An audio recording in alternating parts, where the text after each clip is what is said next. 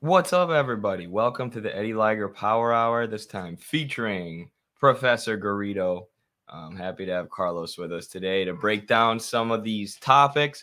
One of the main things we're going to be talking about is Peter Zeihan, who's one of these geopolitical strategists or geopolitical analysts who kind of emerged from some corporate think tanks. So he was on Joe Rogan recently predicting that China was going to collapse within the next 10 years. So we'll talk about that prediction and Zeihan's history of making predictions similar to that. We'll also talk about some big tweets like Joe Biden saying that on his watch, healthcare will always be protected or healthcare will always remain a right, which is laughable. I don't even know why he would tweet that. He knows how ridiculous of a thing to say that is. We'll talk about Tucker Carlson recently saying that the head of the Capitol Police told him that the January 6th riots were flooded with, FBI agents and police officers and different parts of the armed bodies of the state. So should be a good show today. Got a lot to talk about. We'll jump right into it after the intro.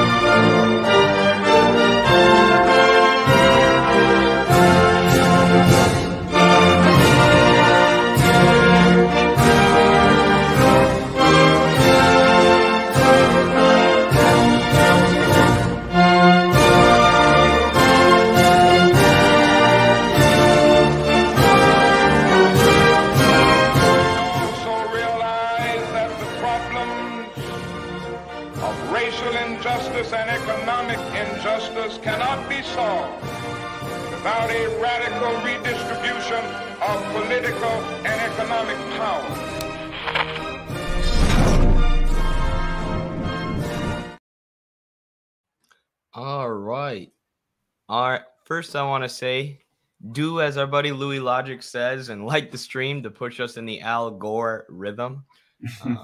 That Al Gore rhythm is very manipulated to push content like ours down and boost content by the kind of people we're going to be talking about today with this Peter Zeihan fella. So, yeah. First of all, Carlos, I want to ask, how are you doing? And then, do you know anything about this Peter Zeihan guy?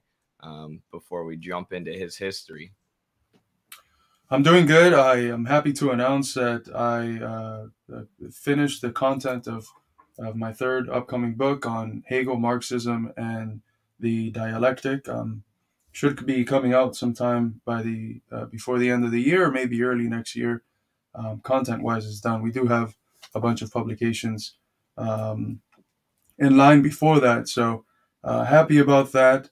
And in terms of Peter Zeihan, I think I've seen some of his Rogan clips before just surface on the internet. I don't know much about himself though. So, how are you doing today? Good. I'm excited. I had a lot of energy today. I recently read Domenico Lacerdo's defense of Chinese socialism, and it got me pumped up. This is about learning and reading and what China is doing to advance the science of Marxism. But then I came across the Zeihan guy, and I figured, in addition to talking about Lacerdo's book, which is one of the other topics we want to cover today, it'd be fun to break this guy down. If you know, this is a funny comment, the white Gordon Chang. If you know who Gordon Chang is, that's basically who Peter Zeihan is. He pushes the same kind of narrative, constantly claiming that China is going to collapse. In 2001, Gordon Chang wrote a book called The Coming Collapse of China, saying the Chinese miracle is over. China's destined to just fall apart politically, economically, in every way. Didn't happen, obviously. China's continued their growth. They're now the second largest economy on earth, and they've accomplished the incredible feat of actually abolishing relative poverty. But what do you know? Political analyst Gordon Chang is still going on Fox News and saying, post-pandemic, China's economy is in a dire situation. So for 20, and this is published in just 2 days ago in 2023. So for the last 23 years, this dude's been predicting the collapse of China as China has continued to grow and advance technologically. And as none of these guys' predictions come true, they're continually given spots on Fox News, uh, hosted by corporate media who ask them about their analysis of China when these people should be discredited because their predictions have proven false time and time again.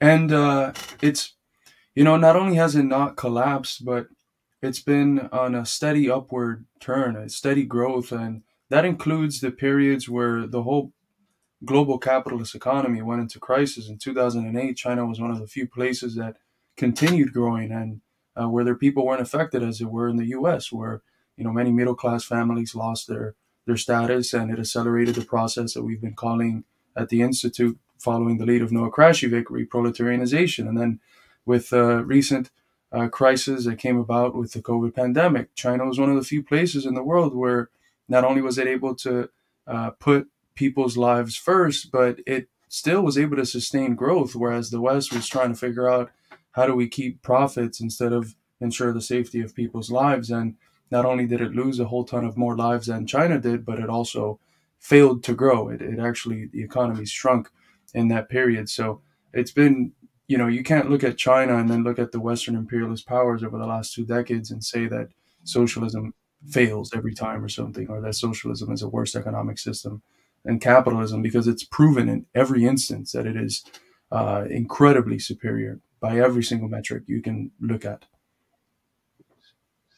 The video just started playing there ahead of time, but yeah, I couldn't agree more, and we can go into detail about that as we break this down. We're going to take a look at today Zeihan's appearance on the Joe Rogan Experience. This is what Peter Zeihan looks like for the uninitiated, those who don't know. But before that, I just want to tell you a little bit about this guy's history. So Zeihan predicted in 2005 and 2010 that China was going to collapse within the next 10 years.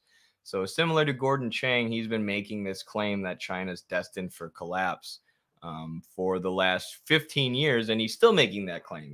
He's still out here brashly, confidently predicting the collapse of China, despite being so horrendously and obviously wrong repeatedly in the past.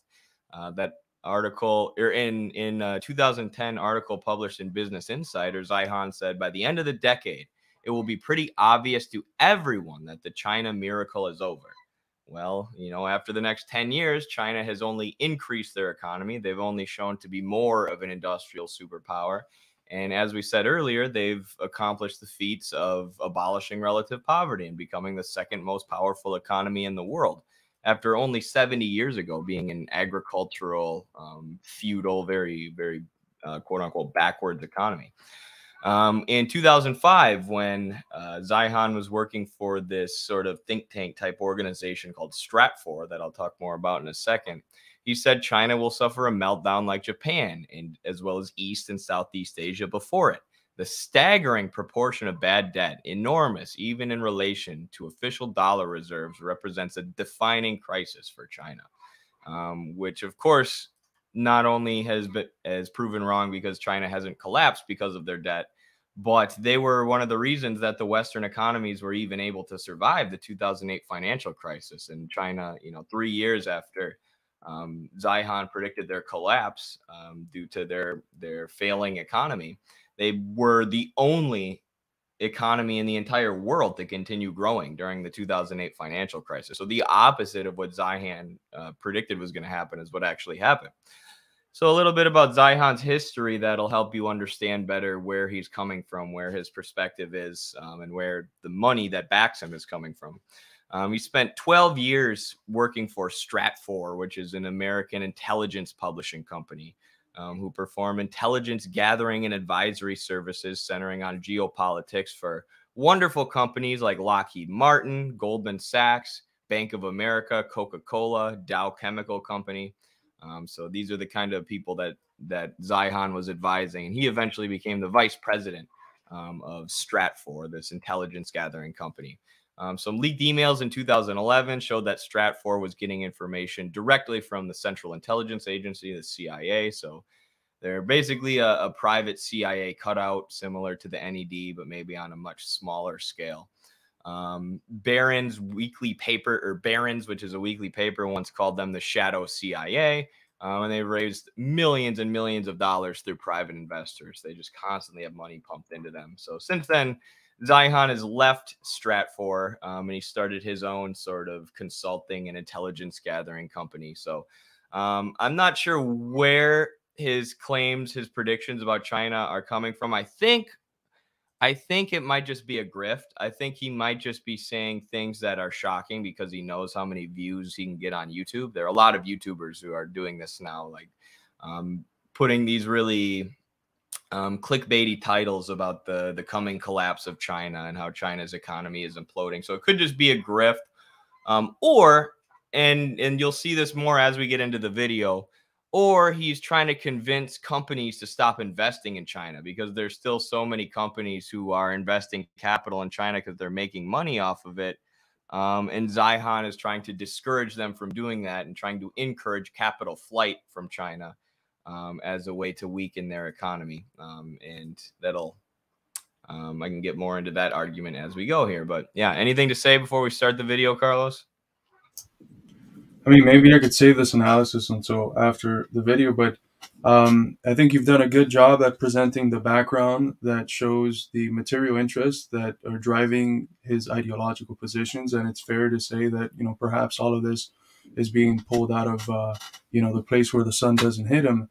But even if it's not, I think it's telling of the mode of analysis, because maybe he's just saying, well, if everything continues the way that it is, and everything stays in China static, this is going to happen in 10 years. And that is archetypical of the bourgeois outlook, of the way that, bourgeois thinkers approach the world, where they think that everything is the way that it is and that transformations don't occur. And what happens when you have a country that's led by a communist party that's conscious of its historical role is that even if it sees a crisis coming, it's able to avert it because its interests are not dictated by the market and capitalist profits, but by the interests of the people. And so even if you can get to such a position where it could be predicted that if China continues going the way that it's going, in 10 years it's going to crash, the Communist Party would never allow that to happen. And it's shown historically that it won't. Again, the case of 2008 and the global financial crisis, and also the case of the COVID pandemic. Like, every prediction that they made was, oh, China's going to crash.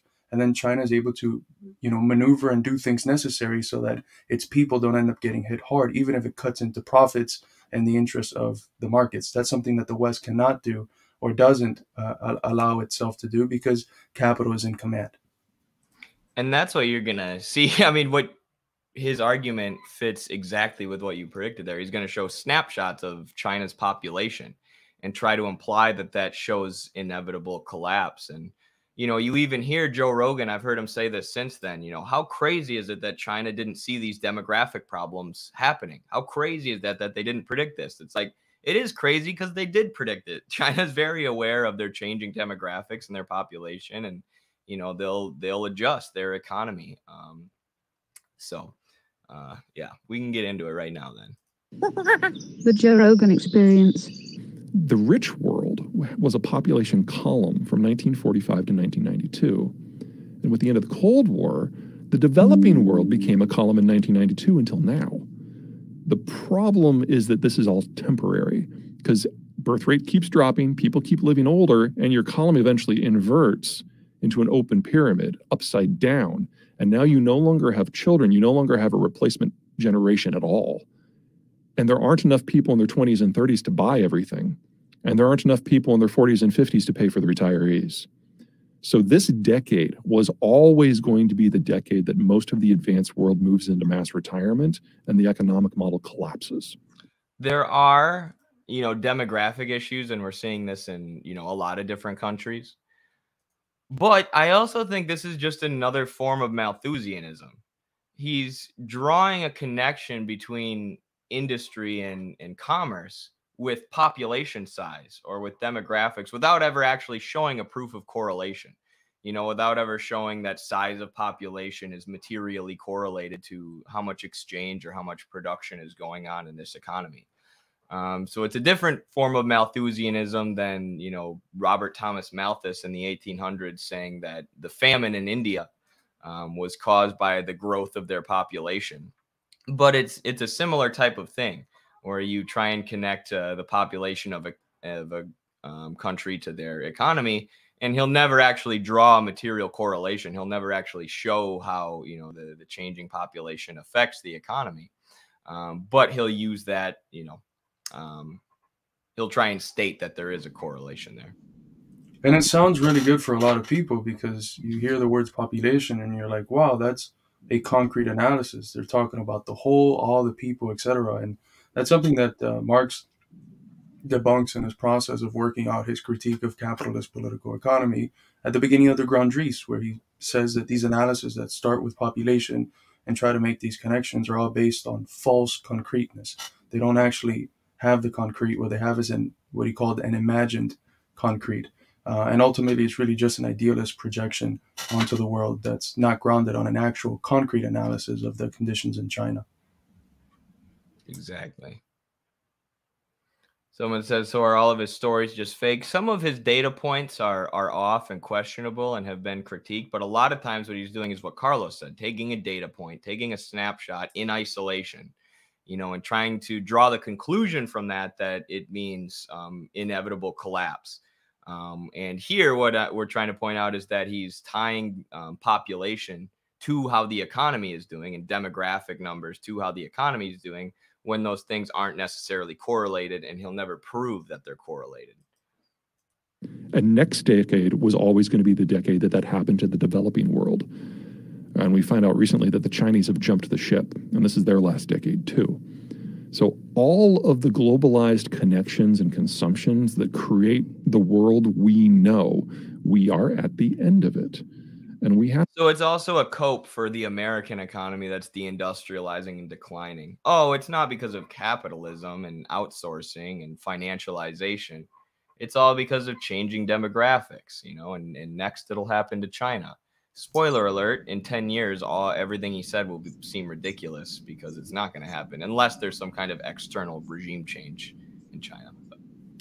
And I don't know if Zeihan is critical of like the state of things in the West, but that seems to be a constant go-to for people that even want to be critical about the establishment. Because I just saw a video of Tucker Carlson recently where in order to compare the very visible cognitive decline of Joe Biden and how the media just ignores it, he references like the Democratic People's Republic of Korea, and how when one of the Kims, I can't remember which one, got a big tumor on the back of his neck, the media all ignored it.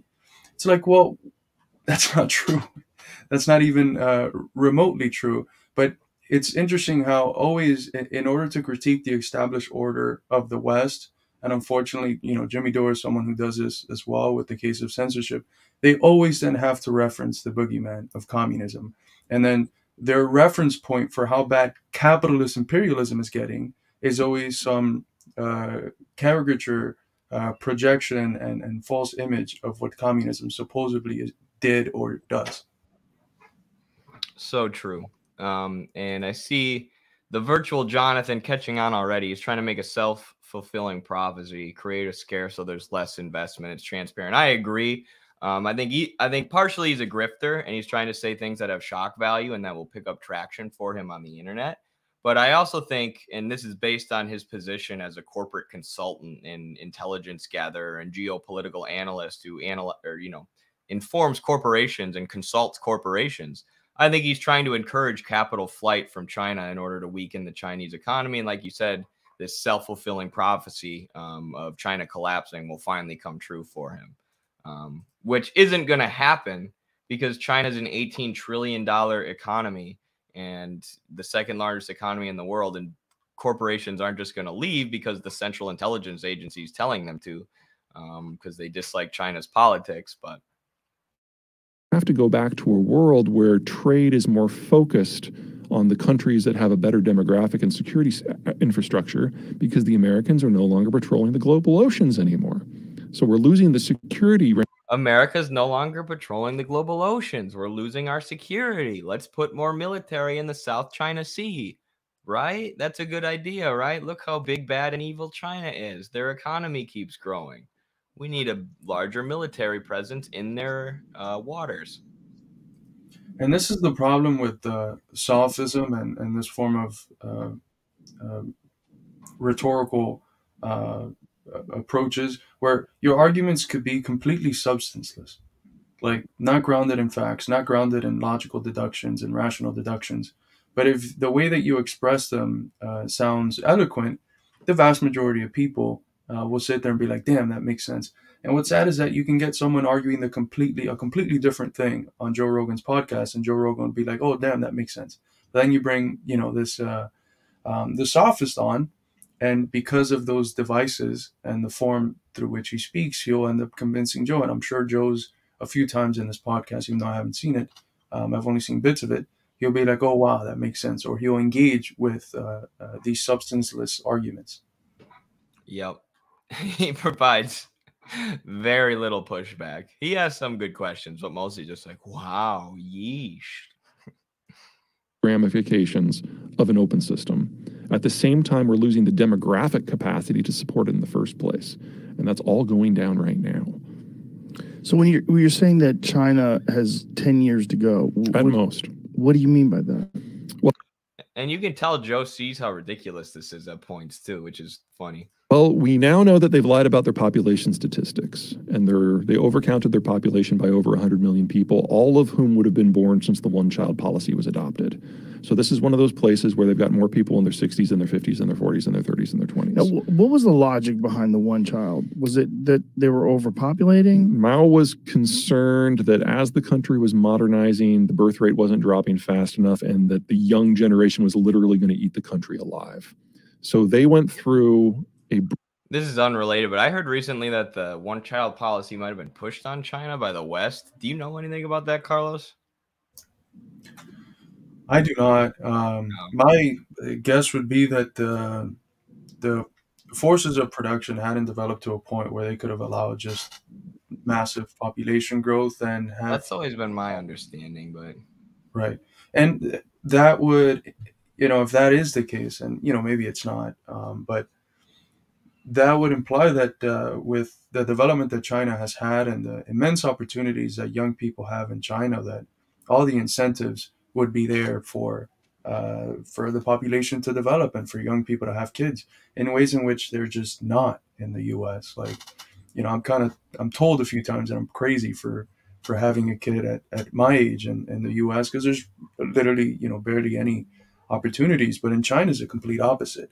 So, I mean, from that standpoint, that assumes that the practices of generations past in terms of birth rates and it assumes that it's going to continue the same, and it misses the point that life in China changes sometimes by the year. Like, you go to one province and you revisit it 5 years after, and it's a completely different province, right? In ways in which we just don't understand in the West. And I have friends over there, and I've followed many people who vlog over there, and they'll return to a place that they visited 2 years ago, and it's like if it's not the same place. And crazy changes. Shenzhen, dude, Daniel Dumbrill. Every week there's something new. Exactly. And so these changes reflect themselves in the individuals and in the choices that, in the elements that constitute important factors in making the choice of whether they want to have a kid or not. And their choice usually is going to end up leading them to understanding that if they have a kid, they're going to have tremendous opportunities as parents and for their kids in a country that's developing and flourishing, as opposed to what we're doing in the U.S. It's the complete opposite. Yep. Breakneck urbanization program, which destroyed the birth rate. At the same time, they penalized anyone who wanted to have kids. And both of those at the same time have generated the demographic collapse we're in now. And the problem with that also was that they wanted male. Notice how he never describes what the demographic collapse is or how it will affect China's process of industrialization or whatever. It's just what some people have called macroeconomic hand waving, right? Saying demographic collapse, right? That sounds nice. It sounds intelligent, but he never says what he means by that. Children. Yeah, there's a cultural aspect to that too. And obviously men can't have kids on their own.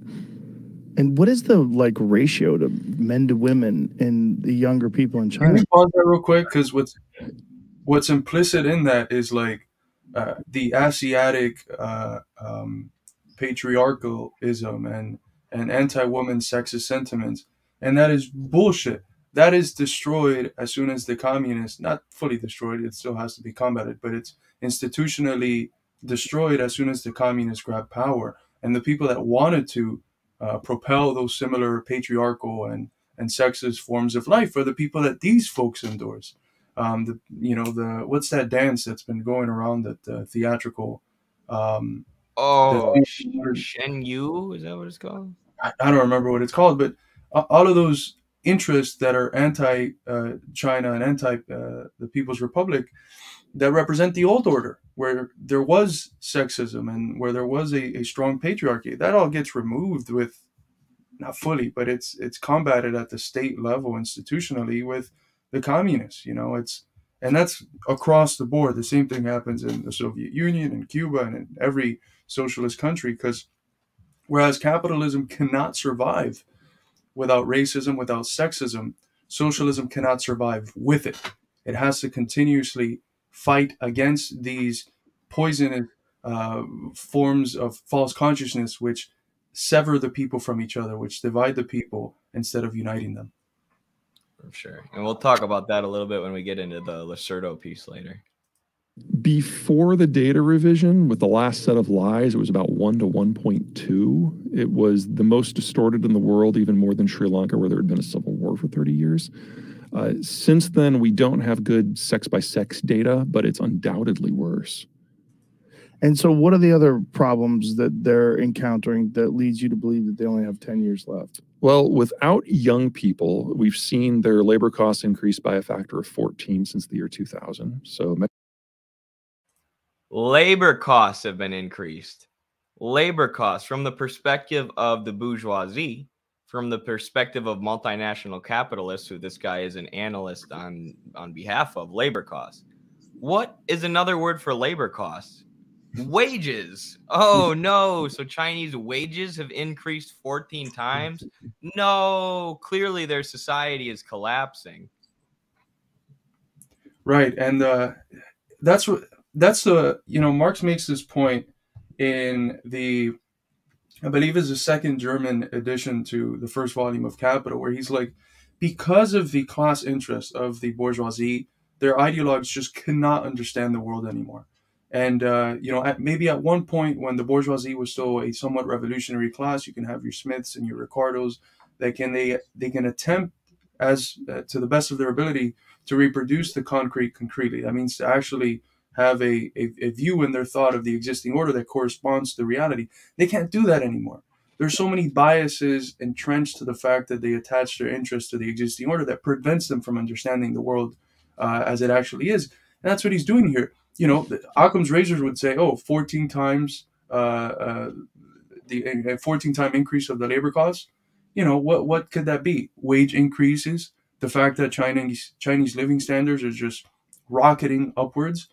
No, it can't be that. It has to be all these different factors. And okay, my conclusion is going to be that the population is getting older, and so older people need more things and more costs, and it's BS, but it's what they have to do in order to have whatever semblance of empirical analysis that they're making match up to the predisposed conclusions that they need the empirical data to imply.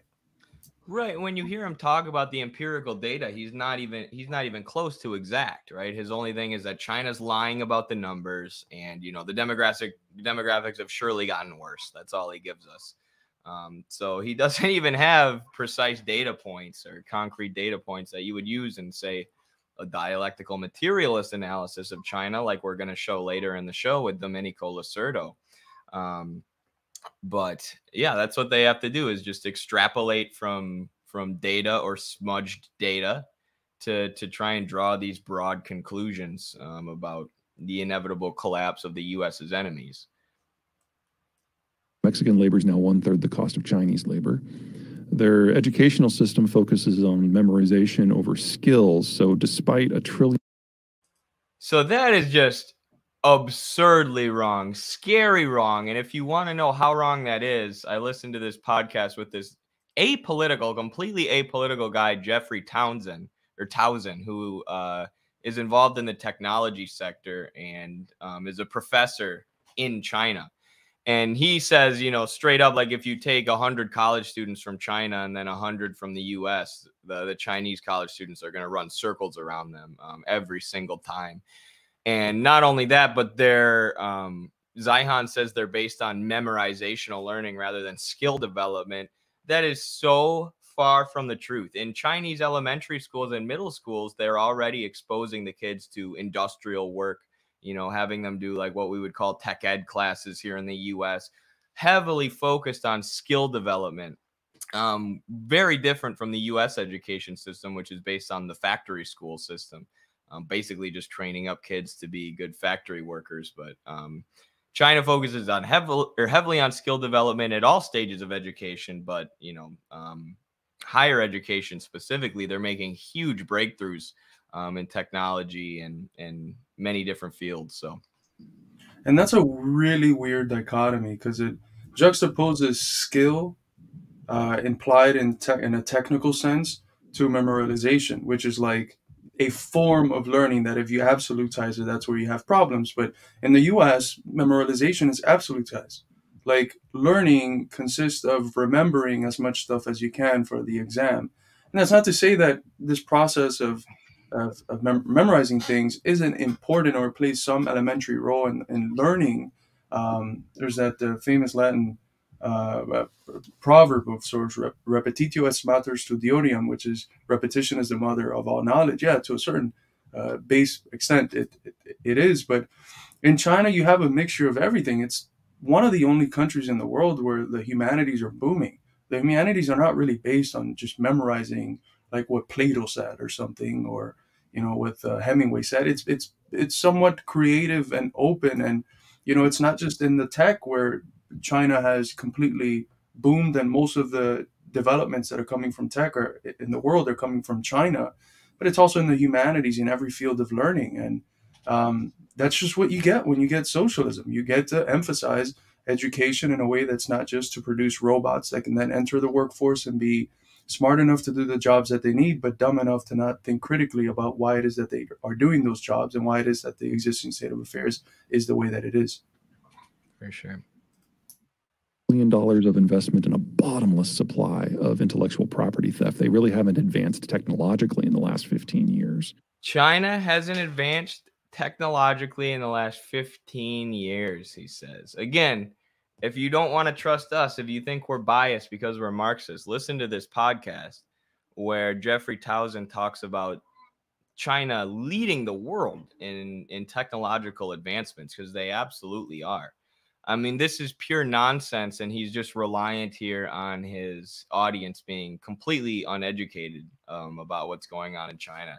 I mean, Carlos just said they're leading the world in technological innovations. They're leading the world in all these fields. So to say that they're collapsing because there's no technological innovation and because of intellectual property theft is hilarious. When the use of intellectual property laws to gain a competitive advantage is rampant in the West, and it's often slows down technological advancement in the West, because corporations will use intellectual property laws to prevent competitors from developing cheaper, newer, better products. And it puts a big fetter on technological advancement and productive advancement in the U.S. So it's pure projection. Yeah. Absolutely. Development is based on the bottom line in the capitalist West, and that's profit. If you could do something that will benefit a whole bunch of people or just boost technological development, but if it's not very profitable, you don't consider it as one of your options. Profit is the bottom line, the first and only consideration in all of these in all of these areas. But you make a really good point. Like, he's banking on the fact that his audience or the people listening are ignorant of this. And obviously, if it's primarily working people who are listening, in what time are they supposed to like look up the reality of China and listen to 30 different speeches and podcasts and read books and a bunch of articles? Like, that's not very likely. I mean, there's some people like Noah Krashevik who wakes up, one of the directors at our institute wakes up at 5 o'clock, 4 o'clock in the morning to do that, comes home from work, does it, and continues to do it.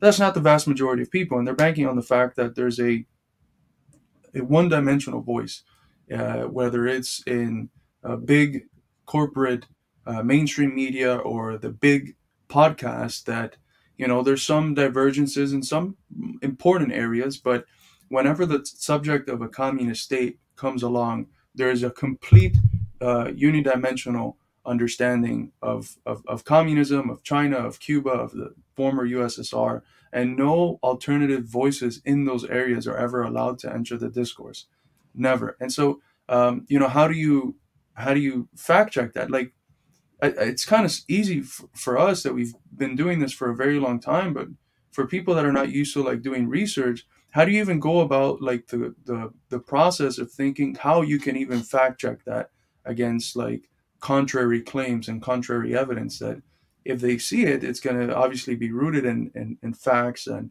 not in a house of cards like his arguments are. But how do you go about that process? So it's banking on an ignorance of the people that they love sustaining. Yes. Mexican labor is probably about twice as skilled as Chinese labor now, even though it's 1/3 the cost. They've consolidated into an ethnic-based, paranoid, nationalistic cult of personality, and it's very difficult for the Xi administration to even run it because it's not an administration anymore. No one wants to bring Xi information on it. So how funny is that? China is a total cult of personality dominated by Xi Jinping, but nobody wants to bring Xi Jinping information anymore because he's such an evil dictator. Well, which one is it, Peter? Which one is it? Do the people bow down and worship Xi Jinping every day because of his cult of personality, or are they all terrified of Xi Jinping and they won't bring Xi Jinping any information? And by a paranoid, nationalistic people, he means the people who are aware of imperialist aggression, of people who are patriotic, and of people who are dedicated to defending themselves from external attacks. And from the perspective of Peter, a Western imperialist, he hates that. He can't stand that the Chinese people are committed to maintaining their sovereignty, maintaining their independence, and that they're aware of this sort of imperialist aggression and imperialist tactics that are bound to be used against them. So he calls them a nationalistic cult of personality or whatever. But that's just him, again, coping, because the Chinese people are aware of what him and his cronies are trying to do in overthrowing their country. And banking on these myths that have been created relatively recently, as of the last 2 decades, that like China is like an ethno state, that it's mistreats its minorities, and that's overseeing the process of a Uyghur genocide or cultural genocide, and that's just completely false. And when you compare it to the U.S., it's just incredible the hypocrisy. But I recently saw this video from Li Jingjing. If you don't know of her channel, please go check it out. It's phenomenal. But he talks. She has an expert on who talks about like how you have different currencies, different languages within the currency, which is something that like we don't have in the U.S. Even though we have like the portion of the population that doesn't speak that speaks other languages from English is a lot larger than what it is in China. Souvenir from China, Chinese currency. But if you look at here in the script, you have both Chinese, English, and Arabic characters, which is the language of the Uyghurs. And China put it on its national currency. This never happened in Europe or the United States. To have not the national language, but a minority language on your national currency. I have a souvenir.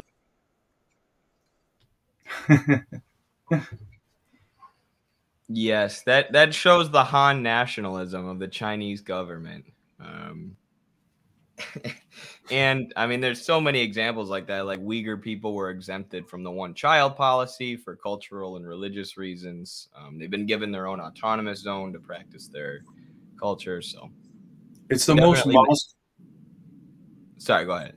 It's the most mosque dense area, I think, in the whole world, or in the whole like non-Arab part of the world.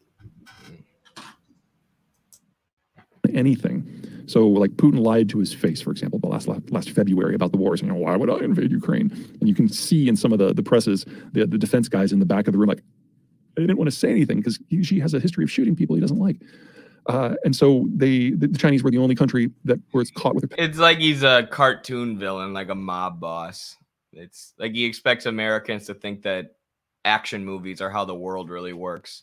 If anyone disobeys Xi, just grabs a pistol and like shoots them in the head, or pulls a lever and they fall into like a vat of crocodiles. You know, if you disobey the regime. That's why the movies are there, and that's why the shows are there, and that's why the media is there, and it's all interconnected. Like they can only bank on like people believing this because there's a whole background of cultural apparatuses that have conditioned people to believe this. Without that background that gets institutional financial support, and that's, you know, it's gets billions and billions and billions of dollars pumped into it in order to make people believe these things. Without that background, no one would have the confidence to go on a show like that and say such stupid things. Mm-hmm. Hands down when this all went down. The Biden administration is basically taking the trade policy of Donald Trump and running it through a grammar checker and putting it into institutions. So we now have tech barricades that prevent the Chinese from buying the equipment, the tools, or the software that's necessary to make semiconductors. In fact, he went so far as to say any Americans working in the sector have to either quit or give up their American citizenship. Every single one of them either quit or was transferred abroad within 24 hours. So the tech system is stalled. They don't have the young people to go consumption-led. They're completely dependent on the U.S. Navy to access international trade. They are the most vulnerable country in the world right now. And based on how things go with Russia, we're looking at a significant amount of raw materials falling off the map, specifically food and energy. And the Chinese are the world's largest importer of both of those things. So there's no version of this where China comes through looking good.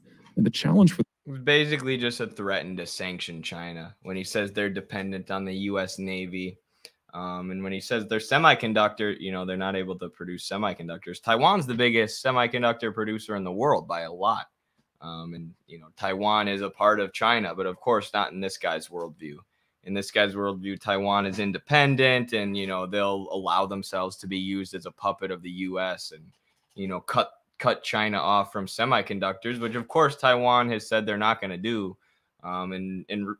In response, recently a few U.S. politicians have floated the idea of destroying whatever the name of the semiconductor facility is in Taiwan, which is just an insane, aggressive threat towards a country for producing semiconductors and not doing what we want. But And Quarter here gets the irony right. They're completely dependent on a foreign military that's trying to encircle them from accessing the oceans. Like, what? And for real, to say that they're dependent on the one force that prevents them from doing things that would allow them to thrive a little more is just so completely upside down that, again, like, how someone has the confidence to go on a show where he's going to be seen by millions and say such stupid and baseless things is... It's, again, banking on the fact that people are ignorant about these issues. TCMC, thank you, Timmy Smith. For the rest of us is to figure out how do we, in as smooth and quick as a process as possible, figure out how we can get along without them, because they are going away, and they're going away this decade for certain. Well, if you say they're going away, just as I predicted in 2010. Clearly, they're not just going to lay down. They're No, going to try to adjust. You could tell Joe Rogan realizes how stupid this shit is. Clearly, they're not just going to lay down. They're just 1.2 billion people are going to go away. Yes, Joe. Can't you tell? I'm saying it confidently. I'm saying it in an articulate way. That means it's true. Ha ha ha ha. They're going to try to adjust. Yeah, they'll die. Right? But how so? Do you think this is because, like, what is... Other than, well, here would be a big problem, right? Taiwan. Like, if we impose the kind of sanctions that we've imposed on Russia, if China decides to invade Taiwan and the world stands up and the world imposes sanctions on China, how does that? Ha ha ha! That's funny that ape man Joe Rogan thinks that's how sanctions work. The world stands up and imposes sanctions, even though the whole world is trying to stand against the sanctions on Venezuela, and the UN has called for the US to alleviate them many times. However, the IMF, the World Bank, and their thousands of subsidiary banks are all controlled by Western finance capital. They've all been set up by the West. So the US has unprecedented control over the global financial system, which is something that China has been combating with the Belt and Road Initiative, which is why more and more countries are turning towards trade with Russia and China, which is why the effectiveness of US sanctions has gone down. But it's not, sanctions aren't enforced by the world standing up against evil dictators. They're enforced when the West wants regime change, when the West wants to surround a country and prevent any trade from getting in or out, to starve that country's people and turn them against their government. Very ugly for the Chinese. So, say what you will about the Russian economy. It's corrupt, it's inefficient, it's not very high value add, but it's a massive producer and exporter of food and energy. You put the sanctions that are on the Russians on Beijing, and you get It's funny when they actually say something that's true. The Russian economy is evil, it's bad, it's a morally wrong economy. I don't know how you can make that judgment, but Peter Zeihan has. However, they are producing a lot of energy, and we need to be worried about that. Deindustrialization collapse and a famine that kills 500 million people in under a year. And the Chinese know this. They can only push so hard. Also, you can make the argument that if the Russians succeed, they actually solve or at least address some of their problems. Even if the Chinese were able to capture Taiwan without firing a shot, it doesn't solve anything for them. They're still food importers. They're still dependent on the United States. They're still energy importers. And even if they take every single one of those semiconductor fab facilities intact, they don't know how to operate them because they can't operate their own. And their own are among the worst in the world, not the best. He's somewhat right in that China can't push too hard against it. They can't push so hard to the point where Western capital pulls out. But like I've been saying, it's an $18 trillion economy, right? Just because intelligence agency talking heads like Peter Zeihan want regime change in China doesn't mean that Western firms are going to stop making millions and millions of dollars in profit in China, because they're making so much off of the consumers in China and the labor in China, which is, partly the point of reform and opening up. Will allow the West to make money here, and then the Western bourgeoisie won't want to destroy us, or at least portions of it won't. And you see that playing out here. Peter Zeihan is trying to encourage all these corporations to pull their investments from China because, they're going to collapse. They're going to collapse. Trust me this time. And Western companies aren't doing it. They're making too much money. And what are they going to do? Like they pull out and they're going to put these massive skyscrapers on a plane and take it out of the infrastructure's already there. The conditions are so different from what they were in 78, from what required reform and opening up in the first place. And they're even different from the conditions that shaped various changes in Soviet policy. We are entering a multipolar world order. The whole world, with the exception of the 14% of the global population that's in the global north that belong to the former colonial and to the present imperialist powers, the whole world is saying, F this. I don't want to engage in a world where my internal policy is dictated by X, Y, or Z country to make my people poor for the sake of sustaining the American imperialist order. I'm going to trade with China. And the whole world is turning towards that area. So the difficulties which pushed communist countries to see the necessity of opening up are becoming less and less and less and less, to the point where I don't see why not in the foreseeable future an option might be taken up that let's just nationalize all of this shit.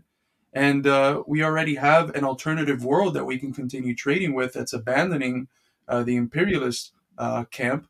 Let's do it. And it's the vast majority of the world this time, not unlike it was during the Soviet Union, that it was still a minority in terms of the whole globe. So, he's talking as if even if capital pulls, if they pull tomorrow, there might be issues. But the way that China is developing, I mean, there's no stopping their continual growth.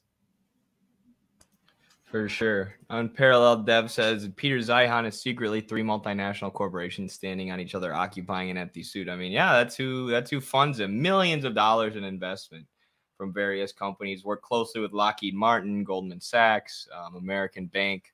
So make sure to send some super chats to Midwestern Marks to combat the $12 million that Peter Zeihan was given by one corporation in 2011 by giving us $2 to $5 or whatever. We'll go a little bit longer with this video. We don't have to watch the whole thing. This man is insufferable. Whew. Yeah, the only reason, in my opinion, to There's Joe Rogan's pushback. Whew. be concerned about a Taiwan war is because Xi has so isolated himself that when one person is making all the decisions and that one person refuses to access information to make the decisions, strange stuff happens. And when you say refuses to access, what do you mean by that? It's very concrete analysis there, Peter. Strange stuff happens. And there you have it again. Xi Jinping's the dictator. There's a cult of personality. All the Chinese people buy into nationalism and, you know, a country led by Xi Jinping, but also he's isolated and everybody hates him and he can't get any information because everyone hates him so much. And there's a good point that Roland Bohr makes in one of his articles titled Not So Motherism. He repeats it in his book, Socialism with Chinese Characteristics, A Guide for Foreigners, which is that a lot of these comments are just based on racist Orientalist assumptions about China. Yeah. Right? Yeah. Everyone in the Orient just believes what the leader believes, what the bad Oriental dictator believes. And it's just complete bullshit. It's just racism. I mean, there's 100 million members in the Chinese Communist parties. Not all of them think the same. They come from different class backgrounds. You know, there's constant like contradictions that they have to address, which are not negative, but it's just a facet of everyday social life. Certain contradictions that have to be addressed, and you know, to sit there and act like it's just Xi Jinping calling the shots for a country with 1.2 or 3 billion people, it's just completely absurd. It's grounded on these racist assumptions about China and Chinese people.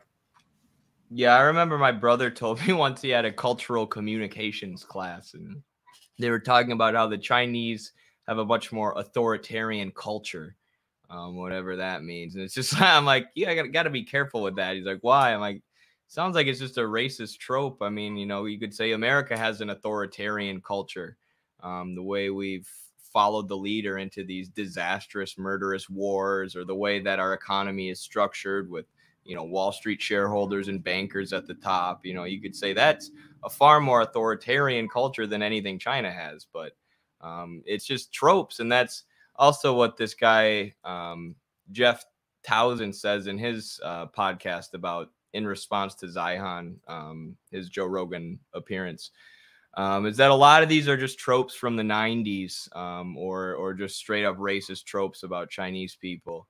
Being unskilled and just being so stupid that they just follow their dictator wherever. When in reality, they're very smart, they're strategic, and they know exactly what they're doing, which is angering the crap out of the West, which is why you're getting so much cope and projection from Mr. Zeihan here. He does not have normal information flows anymore. Like even at the height of the Trump administration, when Trump was basically isolated himself from the entire intelligence community, he was still getting the daily briefing. There was still information being put in front of him. But Xi is so isolated himself. He doesn't want to hear anything except for what he wants to hear. And since no one knows what the status of the conversation with the voices in his head is on a given day, no one wants to bring him anything unless they're ordered to. How do we know this about him? Because there's no one to listen to anymore. That's one of the fun things about Russia versus China right now, is that the Russian information security is so poor that American intelligence is literally listening in on everything. But in China, we can hear into the office, but there are no conversations happening. So we know that Xi's not getting information because they prevented American intelligence from spying on them. What the hell is the correlation there? What does that have to do with the price of tea in China? Oh my God. These people are just so incredibly insufferable. And he mentioned earlier, like isolation, like I'm sure he means she from everyone else, but to even use the word isolation in reference to China is absurd. The whole world wants to trade with China. China's basically trading with the whole world. It's helping through win-win international relations. It's helping to create what it's hoping to create, which is a common prosperity for and a shared future for mankind. And to conjoin isolation in any way next to the country that is establishing the most relations with countries around the world, that's developing the whole world through these win-win relations, it's just absolutely absurd. If anything, it's the U.S. who's isolating itself, who, even Europe, who's been one of these um, an aid to empire, always to American-dominated imperialism. It's the people, at least, are beginning to turn their backs on this order, and it's not unforeseeable that the U.S.'s greatest allies will soon turn on them, because they're on their alliance and their following with the U.S. is making their people's lives a lot worse, to the point of you have these convulsions in France, for instance, where it's not unseeable that in any moment, the revolutionary situations could arise, and a more profound change could happen in these countries. So Europe is going to have to ask itself, does it want to continue following the U.S., or is it going to prioritize its sort of national security and the capitalism that exists there? For sure. And I won't torture you guys too much more with Peter Zeihan, but I did want to show people the comments, because I braced myself. I cringed when I went into these comments thinking that it was going to be a bunch of people falling for what Peter Zeihan said. Like Carlos said earlier, it's hard for uneducated people to see through this stuff, but people must be seeing through this stuff, or at least their instincts, the Joe Rogan audience, their instincts were to be questionable of this guy. So look at all these top comments, at least on YouTube. Obviously, Rogan's on Spotify, but the top one here, the only thing I know for certain is that Joe should have this guy back on in a decade and play back the entire interview to see how it compares to what's actually happening in China. Agree. And I think they should have Carlos and I on as well, so that we can compare our predictions about China to those of Peter Zeihan. Analyst, one of the only jobs that doesn't get you in trouble when you're wrong. So this guy calling out Peter Zeihan's previous wrong predictions that didn't come true, that he's never had to apologize for. He's never even had to walk back. Joe Rogan doesn't even say, what about that 2010 Business Insider article you wrote that said China was going to collapse within the next decade? It's a decade later, and you're making the same claim, dog. Peter published an article in 2010 saying China would collapse in the next decade. Fast forward to now, China is still here. Peter basically keeps predicting every decade until either it happens or he dies of old age still predicting. Next comment. I'm sure making a ton of money predicting every decade that in the next decade China's going to fall. Yep. Exactly. Lars Michael says, I'm sure this guy knows a lot and has some good points, but he expresses everything with 100% certainty, and I've never met a competent person that does that. True, but that is how all the neocons operate, isn't it? These intelligence people, folks like John Bolton, it's everything is black and white. These are the bad guys. We're the good guys. Here's what's going down. I can predict the future. Just listen to me. It's what an ideological demagogue does, I guess. It's not what somebody who's trying to make a measured and accurate analysis does. And so this is someone who knows nothing about China, right? But just from Zeihan's arrogance, they can tell that he's not a serious intellectual who's doing serious work here. He's either the greatest bullshitter to ever live or is truly confident in his information. Yeah. It's definitely the former. But I wonder what role the fact that the American people just don't trust the establishment class, what role has that played in them recognizing how it is that a lot of these people who are super confident about what they say, and they make these pompous statements about socialism and whatever form of life exists outside of the Western imperialist status quo. I wonder what role that's played in them sort of generalizing that analysis and just recognizing, oh, when someone's speaking to me in this way, in the same way that the Pete Buttigieg's and the Hillary Clintons and the Obamas do, they're probably telling us some bullshit. Or in the same way that other, mainstream Republican candidates do, they're probably feeding us a load of bullshit through a very confident and rhetorically elegant form. Absolutely. I was gonna say something else, but I can't remember. I was gonna react to this video originally before I just figured we react to the Rogan video, but this is the kind of content that Zeihan now puts out regularly. This is just him in his backyard, shows a snapshot, a piece of data in isolation, and then says, this proves the incoming collapse of China, which is exactly what Carlos said. He's not making a dialectical analysis. He's not assuming that China can adjust their policy based on changing demographics. It's just, here's a snapshot of this data, and here's how it proves my conclusion, which, of course, he's working backwards from his conclusion that China is going to collapse. That's what he's been doing for the last 20 years. But look how many views this has. 577,000 views for someone with only 490,000 subscribers. That is very sketchy. How often do you see that happen? Someone get way more views than they have subscribers on a video this simple. A video without even any editing. And all of his videos are like that. Look at the incredible view counts that this boring ass dude gets, making these predictions that never seem to come true.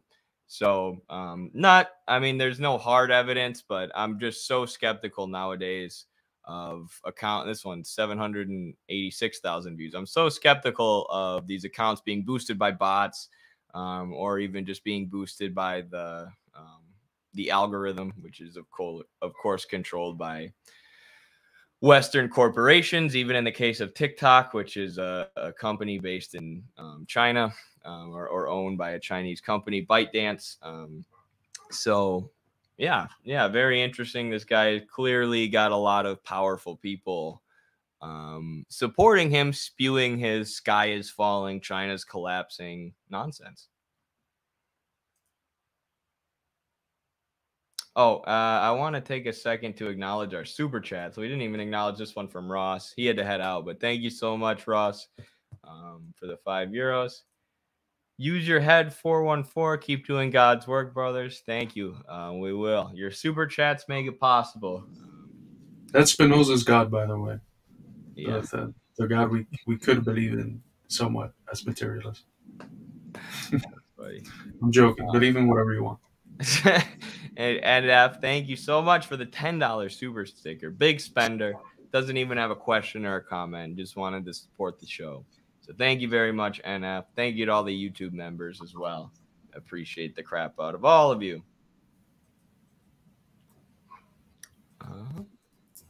So next, should we jump into, what do you want to do? Tucker Carlson on the Capitol riots or Lacerdo? I think thematically Lacerdo would perhaps be a little bit more relevant. I agree. It makes sense. So I posted this on Twitter for people to read it if they wanted before this stream. I don't know if anyone did, but this is Domenico Lacerdo, who everyone should read and reread and study. Fantastic Italian Marxist-Leninist thinker. And this is his, what ends up being a defense of China, but it's just an essay on his China turn to capitalism. And what he does is assess China's reform and opening up policy, compares it to the NEP in the USSR, talks about the vast reduction of what he calls global. Well, he breaks it down into two different kinds of inequality. You have inequality within the masses within the people, or inequality within China between the working masses and the capitalists. But then you also have global inequality. So what's been most important for China in, the reform and opening up period and the period where they're trying to increase their productive forces has been combating this global inequality, bringing up the standard of living for the country as a whole. And then in the last 20 years or so, we've seen them move towards this new goal of common prosperity, or what Deng Xiaoping called common prosperity, where they've cracked down on corruption. They've launched these efforts to reduce inequality within China. They've done the poverty alleviation efforts, which has led to the incredible achievement that is the eradication of relative poverty in China.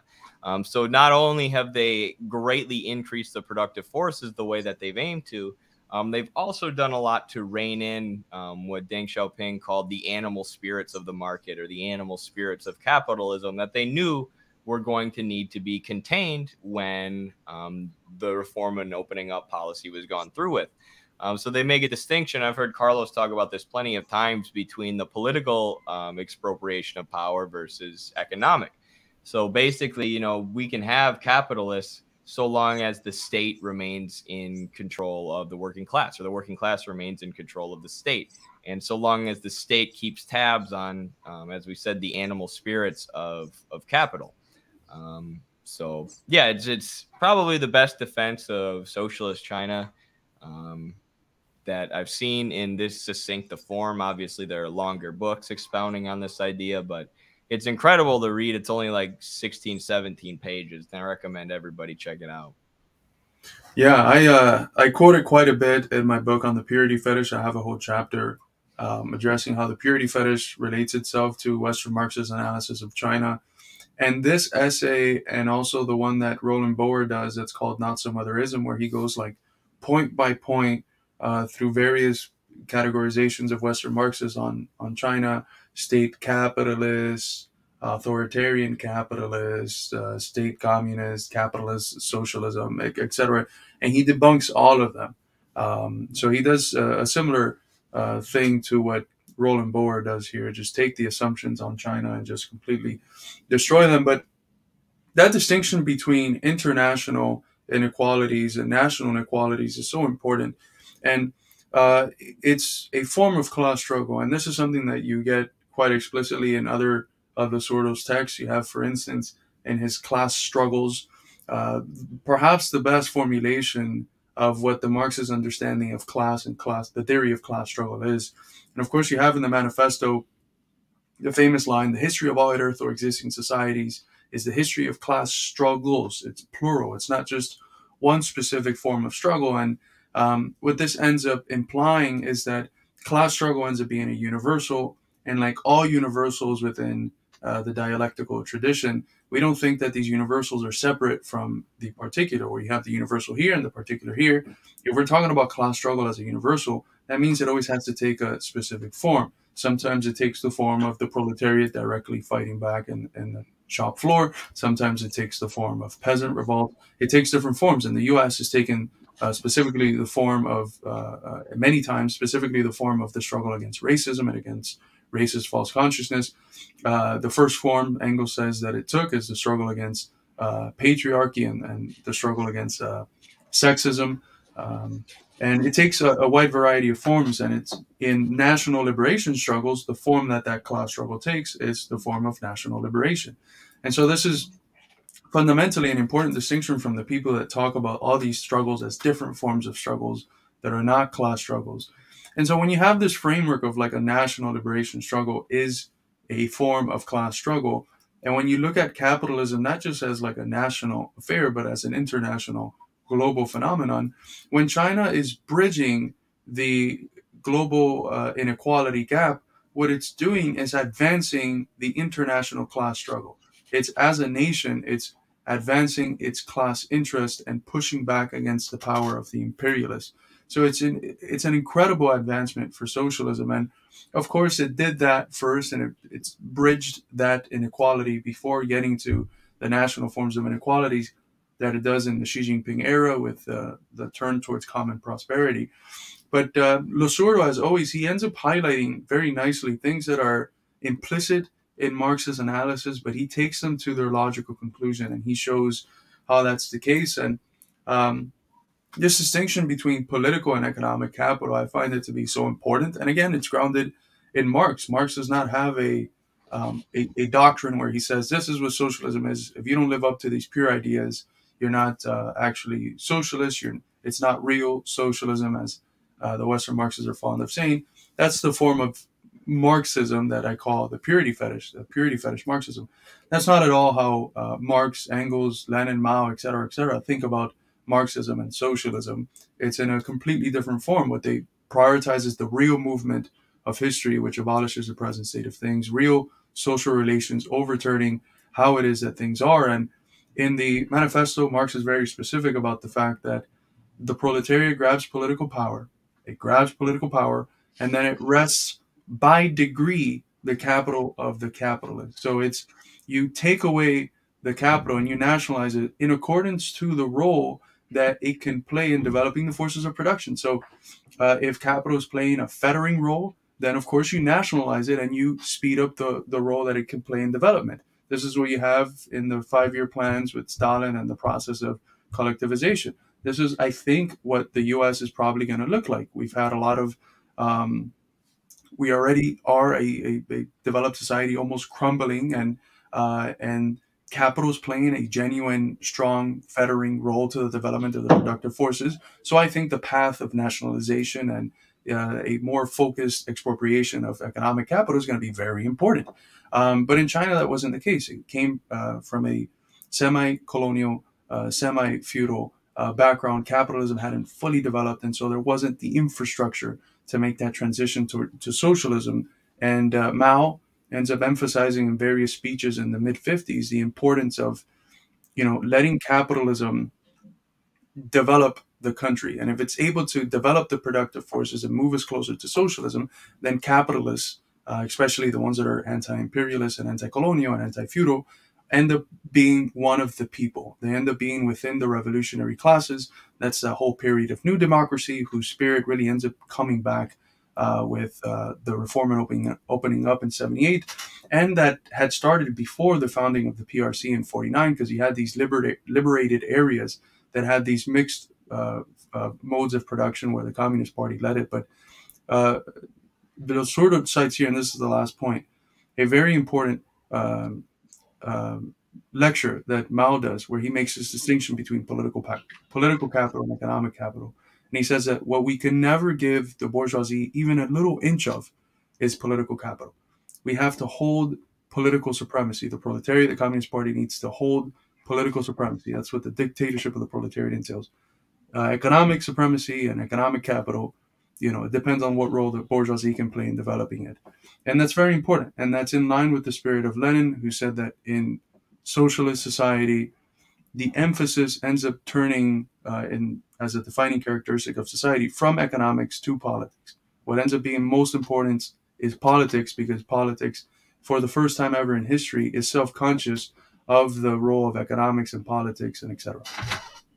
Sorry, that was a kind of a rant, but no, that's all right. Sebastian, thank you for the super chat. He says he's on the train, but he can't wait to watch this back. And that reminds me of the train analogy that Lacerdo uses in this essay, where he talks about imagine two trains leaving the station. The one is the inequality that exists within China, and the other is the inequality that exists between China and the rest of the world, or the developed world. And clearly, China is increasing their overall wealth. The one train is speeding ahead, and China's catching up with the world to the point where they're now leading the world, the second largest economy. And some people have argued that the inequality within China, because of that, has run away. There's no way to reel it in. But this is untrue, as we've seen by the efforts of Xi Jinping to combat inequality, combat corruption, which is also a way to maintain political control of political power by the proletariat and wrest it from the bourgeoisie. But also, part of the reason that there was inequality is because there are so many different regions in China. And as Carlos said, some of them had mixed modes of production. Some of them are close to the sea, where they have a lot of ports and a lot of access to commerce. Some of them are landlocked. Some of them are rural. Some of them are in mountainous regions. So a lot of the inequality that existed wasn't even between capitalists and workers. It was between different regions in China. And what they've done through the poverty alleviation efforts is, massively reduce inequality and massively increase standard of living in the rural regions, bringing healthcare and Wi-Fi and water and shelter to the rural regions. And another big part of that has been giving the rural Chinese citizens plots of land where they can grow their own means of subsistence, and where they're given supplies and tools by the government to grow their own means of subsistence. So, ultimately the idea that growing inequality during what's called the wild 90s, or right after the reform and opening up period, symbolize or means that China's not socialist anymore is pretty absurd, especially if you look at the last 10, 20 years and what China has done to combat the animal spirits of capitalism. I keep falling back to that analogy because it's such a good one. You also have the analogy Xi Jinping uses in the governance of China, where he talks about the visible hand versus the invisible hand. Right? We know that the invisible hand's a thing. We know that the market does its thing and private capital does its thing. But we have the visible hand. We have the state and the state-run industries that are controlled by the party and by the people. And even, the private capital, the private corporations that do exist in China are still under the direction of the state and aren't allowed to go against the plans of the state. I also want to just say thank you to Kyle Parker for the $2 super chat. I really, really appreciate that. As I said, necessary to do what we do on the show, and we would love to have Diego Rusarin on the stream sometime. We will definitely reach out to him about doing that soon. I think this is a good question from Japanesis. He says, interesting thoughts on China equals state capitalism. David Harvey has said once, you open your doors to capitalism, it cannot be tamed, if I understand them correctly. And Professor Wolf says that the U.S. and the USSR both vacillate from state and private capitalism. And in all, they seem to think that the USSR wasn't then and China isn't now socialist. Someone correct me if I have mistook either Harvey or Wolf. No, you haven't misunderstood them. That is what they say, and it's wrong.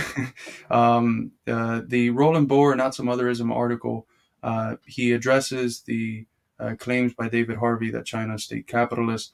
And Wolf's claims are of a somewhat similar character. What both of these people end up forgetting, and it's a point that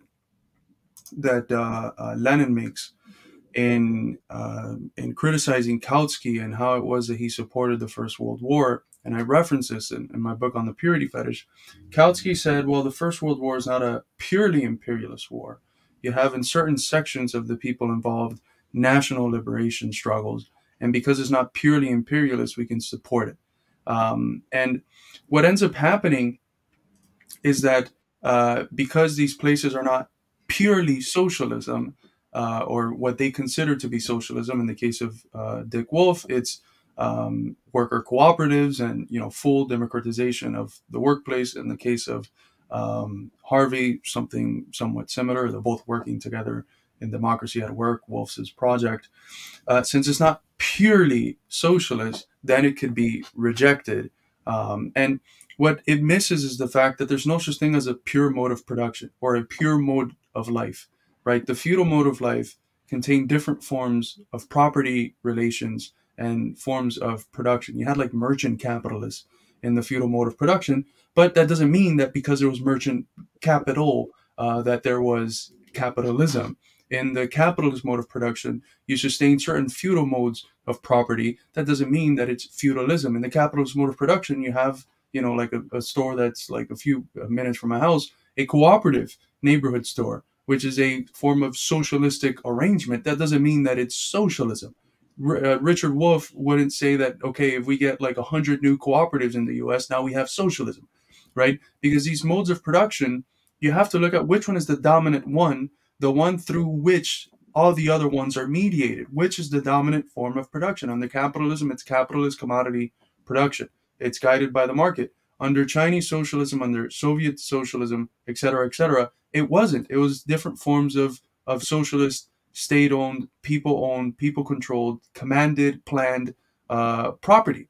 And then the market is mediated by that, and private property and the development of capitalist property is mediated by that, and it's made to serve the ends of the main dominant economic mode, which is the socialist mode.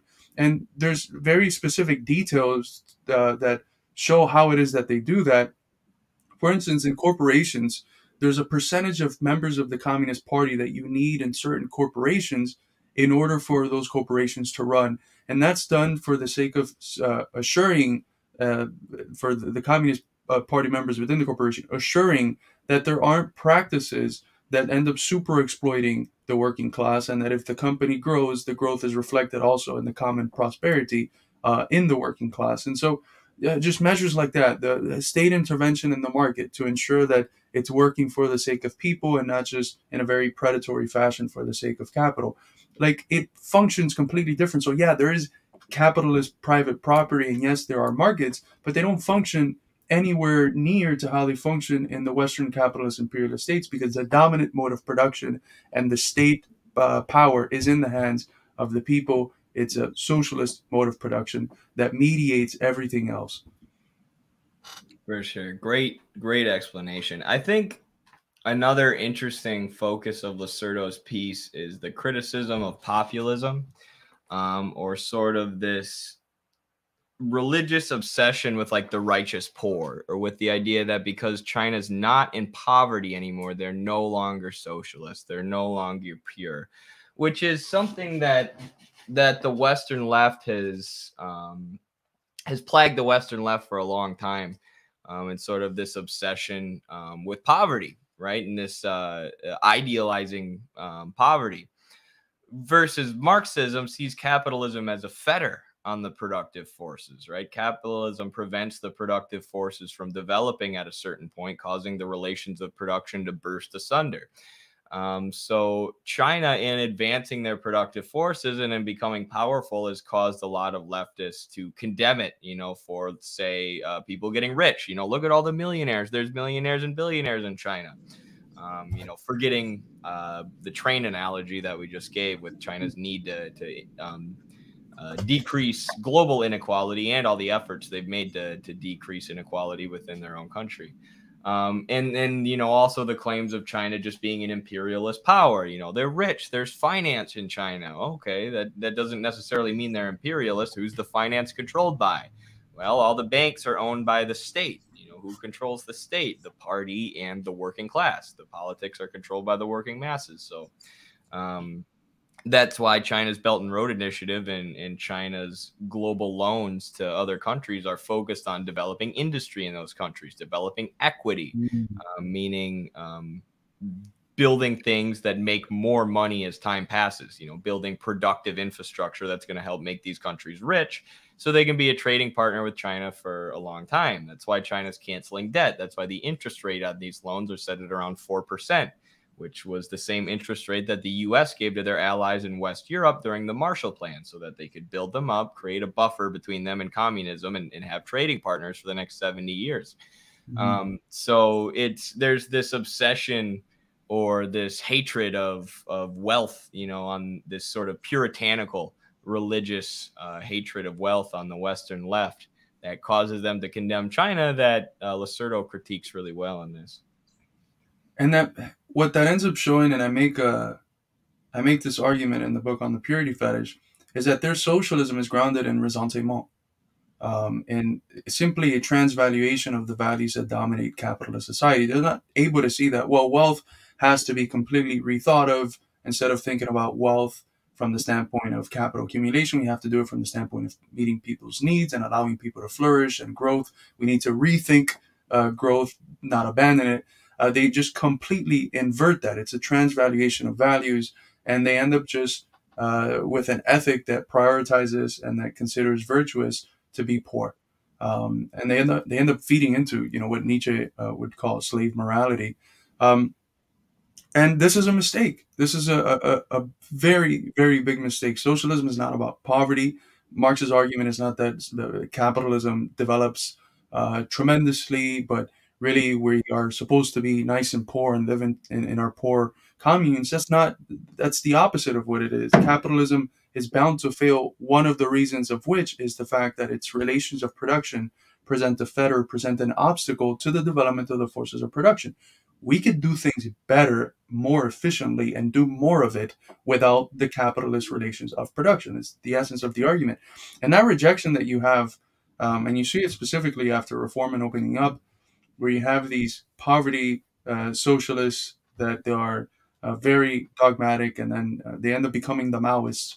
No offense to the Maoists out there, but in general terms, what the Maoists are. They reject China because of that, because China developed and didn't want to sustain in its pure form of production the sort of poverty that existed within its people and the global inequality that it was subjected to.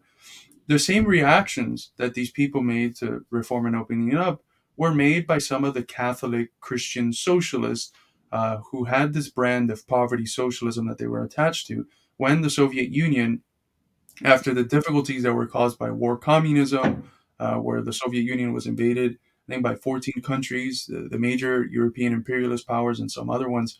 It was invaded and it had to have this period of war communism. And then they break out of that period with Lenin's new economic policy, which, yes, opens up a sphere for capitalists to come in and for technicians to come back so that they could develop the forces of production. And then realizes, hey, some of the comments I made in like State and Revolution were not so correct, because experience has proved that the most important thing is, one, protecting the revolution and developing a strong and efficient state and means of productions and the defenses and technology, et cetera, et cetera, et cetera. And sometimes, because you end up being blocked from the world, the way to do that is to open yourself up to the capital of the West. So the same, China did something similar to that move in the NEP, and the same reactions that a lot of these poverty socialists, a lot of them who were Christian in the case of Russia, that they had, which is, oh no, they've betrayed socialism, they're bad. Instead of prioritizing this sort of poor ascetic communism, they've turned towards developing the forces of production. The same thing happened in 78, and I think Losordo quotes a few of the priests who ended up having that reaction to the NEP there in that article. He does, yeah. It's pretty interesting. That basically the same thing that happened in China with reform and opening up happened in the USSR with the NEP, where a bunch of people come up and say, no, it's not real socialism, which is actually a conversation I was having with a friend of mine who's a Maoist and supports China against imperialism, but ultimately thinks China is revisionist and not real socialism.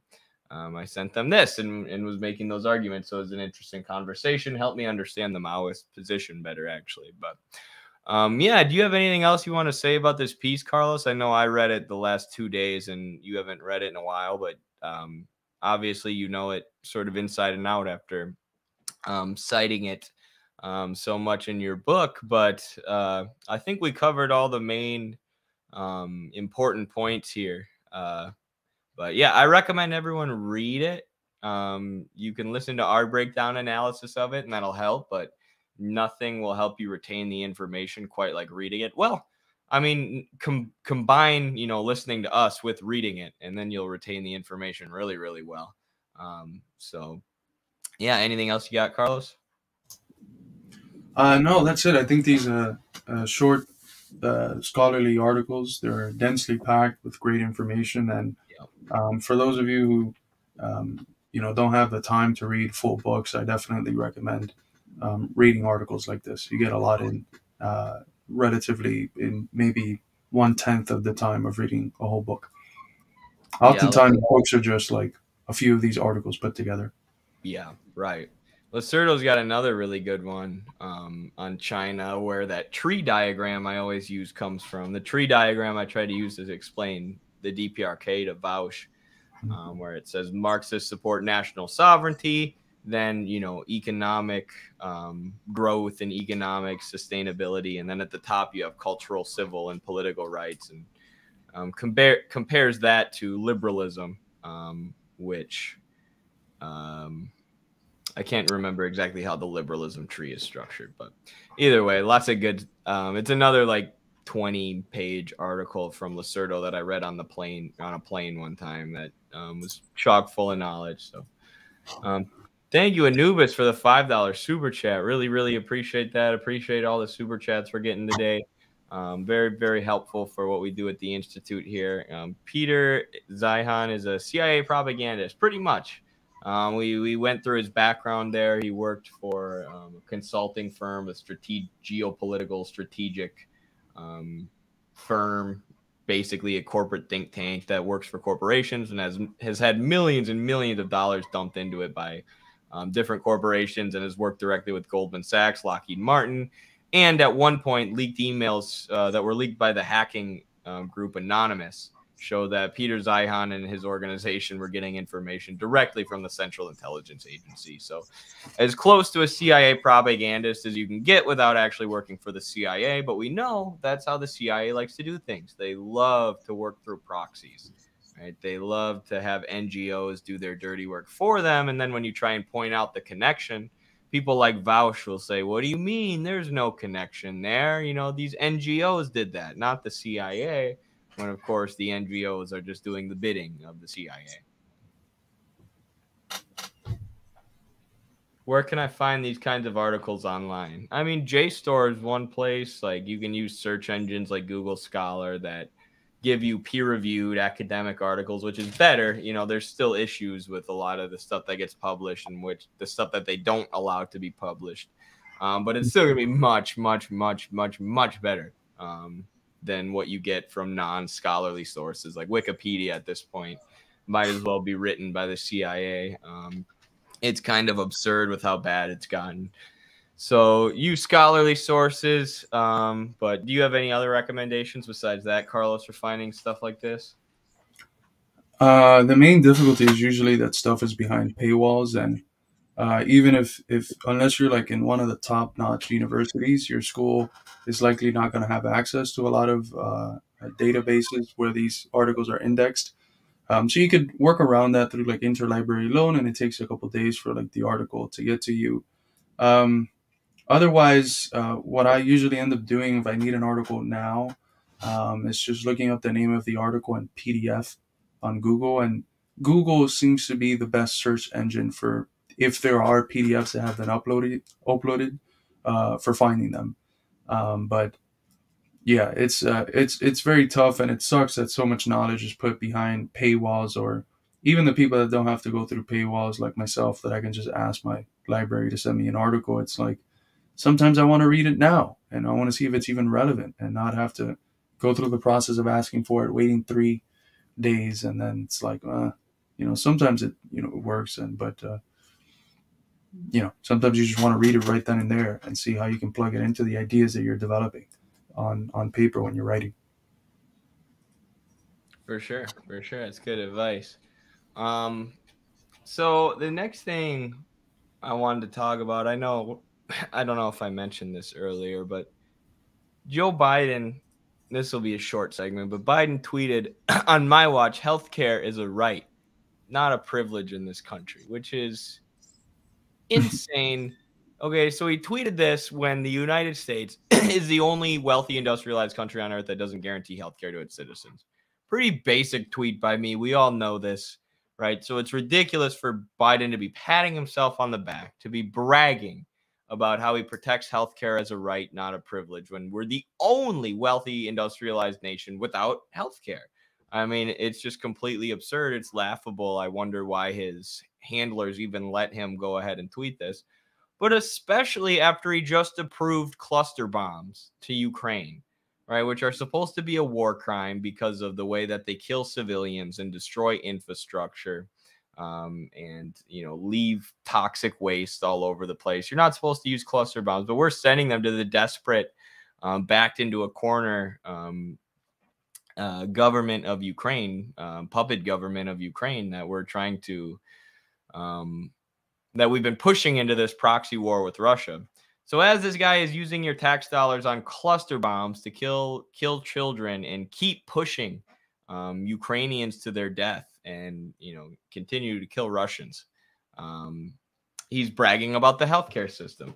And hilariously, the Twitter actually fact-checked Joe Biden and said Joe Biden has never publicly supported universal healthcare or Medicare for all, and has suggested that he would veto bills that implement such a system. His stated policy goal is affordable healthcare by expanding existing programs like the ACA and Medicare. So Twitter destroys Joe Biden with a fact check here. Shows that not only is he against or not in favor of Medicare for all or universal health care, but he said he would veto it.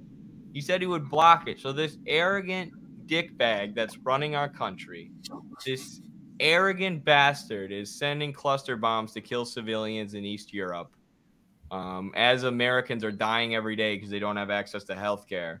And he's just bragging on Twitter about how awesome our healthcare system is.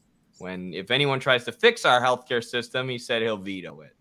So, or if Congress tries to fix our healthcare system, he said that he'll veto it. So, absolute scum. The fact that anyone thinks this guy is better than Republicans or better than anyone is insane to me. He's the same as a neocon like John Bolton. He's got the same ideology at this point. A disgusting man running a disgusting empire. It's perhaps even worse because at least they're honest. The Republicans are honest about being, as you just eloquently stated, dickbags. They're lying to you. I mean, the fact that he's saying this, it's a Medicare for all single payer system or policy is tremendously favorable amongst the population. Like 80-something% amongst Democrats, high 60s, low 70s amongst Republicans, and around the same numbers for independents. So he has to make it seem like he's that guy, like the guy that's in favor of, the U.S. is. It's so hard to make sense of why the hell he would say this. And my inclination is that it's such a popular policy, or rhetoric like healthcare as a human right, that he wants to kind of attach himself to it, especially with the election coming up next year. But he just can't. Like, people are very informed about this, and now you have, the Bernie movement changed the consciousness of people in this area, and RFK doesn't go far enough. He doesn't want Medicare for all, but at least he's critical of the tremendous role that the pharmaceutical industrial complex has in funding politics and media, et cetera, and shaping the narrative that exists about the industrial complex itself. And so I don't see the American people buying into this or falling for this. And it's, a tremendously based moments, as the kids would say, that Twitter would go ahead and fact check and show how he's fully wrong in what he's saying, and lying, just frankly lying. Right. There are millions of Americans who don't have healthcare coverage right now. I'm one of them. I don't have healthcare. So how am I supposed to, and Carlos too, so how are we supposed to interpret this tweet? It's a right, not a privilege. Well, apparently not, because I don't have it. Right. So he wants to attach himself to this policy, but there's millions of people who are like, the hell are you talking about? It's a right. Yeah, I'm literally a citizen living in your country and I don't have healthcare. How are you going to tell me it's a right?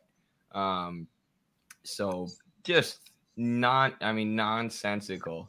And we have so many takedowns of this, and it's hard to just keep going. But I would definitely point people to Eddie's article from the second issue of the Journal of American Socialist Studies, where he breaks down the sort of political economy of the influence of the medical pharmaceutical industrial complex. He talks about the opioids epidemic, how it was constructed by them, and I have a paper coming out in Cuba where I piggyback on that and develop it in some other ways and connect it to some other issues. And we will be publishing the English version of that paper in the third issue of the Journal of American Socialist Studies later this year. But we've done a lot of work in this area, and I think it's important. It's usually one of the main areas that ends up radicalizing people, and it's such a uniquely American capitalist imperialist issue. It's the only developed country in the world that doesn't have some form of socialized medicine guaranteed for its people, and it just tells you how stupid the capitalist class is.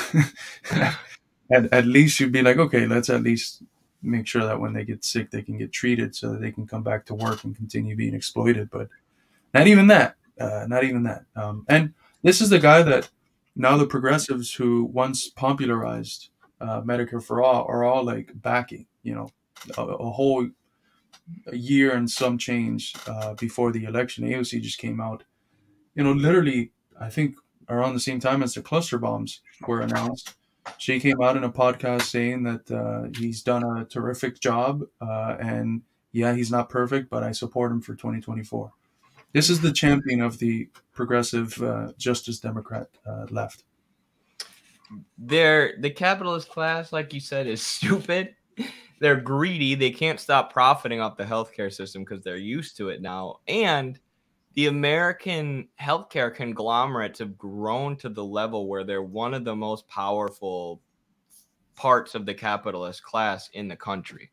America doesn't produce that much anymore. We don't manufacture that much anymore, but we do sell a lot of pharmaceuticals, and there are very powerful insurance companies and ambulance companies, and we sell a lot of healthcare at an extremely high price. So they've gotten used to making all these profits, and the healthcare industry has formed an enormous lobby.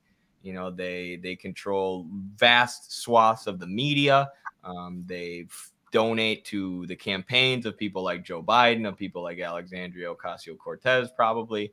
I know she was only doing small dollar donations before. I don't know if she stuck to that or not, but either way, they have huge control of our political system. So even though it would be rational for Joe Biden to say we're nationalizing the insurance industry and moving towards Medicare for all, or we're going to rein in, capital in the healthcare system, he can't, because he's a puppet of the capital in the healthcare system. So he continues to act irrationally in terms of healthcare, allowing our system to get worse and worse while he brags on Twitter about how amazing our system is. It's almost unbelievable. But thank you so much for the super sticker, YHWH, $4 super sticker, and he's a YouTube member. Appreciate that. We also got a new YouTube member earlier, Nam De Plume. So that's awesome. If you're a $10 member, I believe you get an ebook copy of Carlos's book, The Purity Fetish and the Crisis of Western Marxism. I'm pulling out all the books today because I just moved and I've got them all just sitting around my desk in stacks. But check out that. It's absolutely essential reading.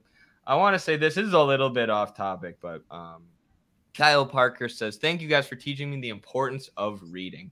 People like Vaush, Destiny, and I would add Andrew Tate openly say they don't read, and it shows. Absolutely. Cannot stress the importance of reading enough. And once you read, especially theory, it becomes very easy to see who's a fraud and who's not. Like Vaush literally claims to have read, Mao, Lenin, Marx, the canon of Marxist theory. Maybe now he's admitted that he doesn't actually read, but he'll discourage his audience from reading. And that's because he knows if they read, they're going to be able to see through his bullshit. So there's no better way to spot a charlatan than when somebody's discouraging their audience from reading. And Vaush and Destiny are both charlatans. And Andrew Tate takes it to another level. He says, don't read, just take or draw from my personal experiences. Right. And in fact, he says you can't get smarter from reading books. Books don't teach you anything. Just learn from my personal experiences. It's pure arrogance. Anybody who's read knows that's nonsense. But it's so important to read, and reading helps you see the philosophical or ideological underpinnings behind, what these people are saying, what folks like Peter Zeihan are saying. Like, not to say that we're amazing or we're super brain geniuses or whatever, but if you want to know how two 26-year-olds are able to deconstruct and formulate a counter argument to someone like Peter Zeihan on the spot. I mean, Carlos was doing it on the spot. I had researched Zeihan for a while, but it's through reading, right? It's through reading, understanding liberalism as an ideology, understanding our own ideology of Marxism, and being able to deconstruct these things. And that's, people like Vaush and Destiny, they'll claim to be socialists, or Destiny claims to be a centrist or whatever, but they always end up defaulting to imperialism and to liberalism because they don't read. They can't deconstruct the system around them, and they just, fall into liberal tendencies or whatever's easiest or whatever helps them keep an audience. So read. There's a reason Lenin stressed studying and reading so much. And I said this the other day in one of our Marx or Midwestern Marx University classes that one of our buddies, friend of the show, Kyle Pettis, was in Nicaragua. No, sorry, he was in the Dominican Republic. And they were asking about communism in the U.S. Communists internationally are always curious about what we're doing here in the U.S. And they said the main thing that we mock about the Western left, or make fun of when it comes to the Western left, is how many parties they make. Right? There's always a new political party coming out and saying, we're going to be the vanguard party, right? But what you guys need to do is just get dedicated people, get dedicated comrades, and have them study and read Marxism for 3 years, right? And then send them into the workplaces, send them to organized communities once they have that tool of Marxist theory to use as a weapon. That for one reason, or for one, that's why Midwestern Marx isn't a political party. That's why we're an educational institute that's doing what we do. But two, that shows the importance of reading and the importance of theory as a tool and as a weapon for organizing and for revolution. And I think that's where everybody's focus should be right now, in these sort of pre-revolutionary years. That's what Lenin was. Everyone talks about. I got this. I'm stealing this from our buddy Kyle Pettis as well. But he says everyone talks about Lenin in the revolutionary period, but nobody talks about Lenin 10 years before that. The Iskra period. Nobody talks about the theoretical education that was going on and the studying, rigorous studying that was being done by the Bolsheviks and even the people who would eventually become the Mensheviks, in order to teach themselves revolutionary theory and be more successful organizers. It's kind of like what they, with certain sports analysts, the analogy that they use, that, people only see the success, like what goes on in the game. They don't see like all the practice and struggle that's behind that. And it's the same thing. Like people on the left just look at the weeks where decades happened in the case of Lenin or in Cuba or in China, and they don't look at the decades where supposedly nothing happened. But what ended up happening in those decades was that they were setting up the conditions for the possibility for weeks where decades happened, through theoretical training, through preparing cadres, through getting them involved in workplaces, through convincing people and the best parts of the working class, et cetera, et cetera, et cetera. And, transforming people's consciousness, working on what's called the subjective factor, the subjective condition. And that's so important. And that's really what we're trying to do through as many means as possible, whether it's our books, our journals, our articles, our live streams, our interviews, our short videos, or now our Marxism school, which, we are officially running 2 schools, known as Basics of Marxism and my Marxism and the History of Western Philosophy. Pretty soon we'll have one led by Thomas Riggins on anti-Düring, what Lenin called the Handbook of Marxism. We'll have one on by Danny Shaw as well, Professor Danny Shaw, on revolutions and the Marxist view of the state and various revolutions from around the world. We'll also have one from Eddie on ideology, media literacy, imperialism, anti-imperialist struggles, etc. So, this is a process of training. In each class, we have around 30 people, training people to develop themselves ideologically. And, once you got maybe a handful, half a dozen of these classes in your belt, you're completely different from who you were before you started. And we want the Institute to grow. If it just continues being the contributors that we have, the editors and the directors, Eddie, Noah, me, and Tom, it's not going to get anywhere. We need a bunch of people. So as Comrade Eurus Kraka Kriya Katoa, sorry if I'm mispronouncing that, in 6 years I'll be ready to join the institution as a fellow researcher. Yeah, we want as many people as are interested in participating and in helping, whether it's editing, design work, writing for us, whatever the case may be, teaching, if you're a professor and you have teaching experience. We want the Institute to grow and to be a real transformative force in American politics and in the American people's consciousness. And then whatever political organization flows from that, that's history will tell. But we want to focus, as the example that you gave from Kyle, on that subjective factor for the next few years at least. Absolutely. I like this. Voosh, more like whoosh, because the point goes right over his head. That's my favorite sound effect. Everyone laugh. Pretty funny. Yes, I'd like to work with / for y'all at some point soon. That'd be awesome. Yeah. And I mean, we also encourage people, you can work for us or with us or start your own organization. Like, we've always said the people at RBN, the guys at RBN and Savvy, we'd probably invite them to join the Institute if they weren't already doing their own thing. So if you have your own thing too, we're always willing to work together and cooperate. Yeah, that's what we're trying to do with the Institute, is raise the level of theoretical education, which we see as being the main task right now for communists in the West. Unless you have anything else I mean, I on had that, Carlos, no. we can go to our last segment that we have planned for today.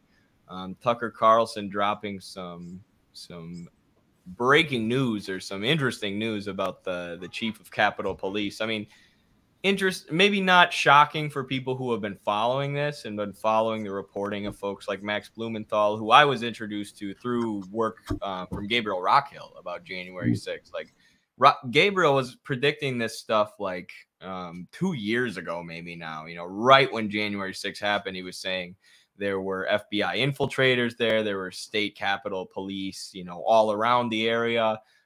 There were likely people planted by the government to try and rile up the people and get them to go inside the Capitol.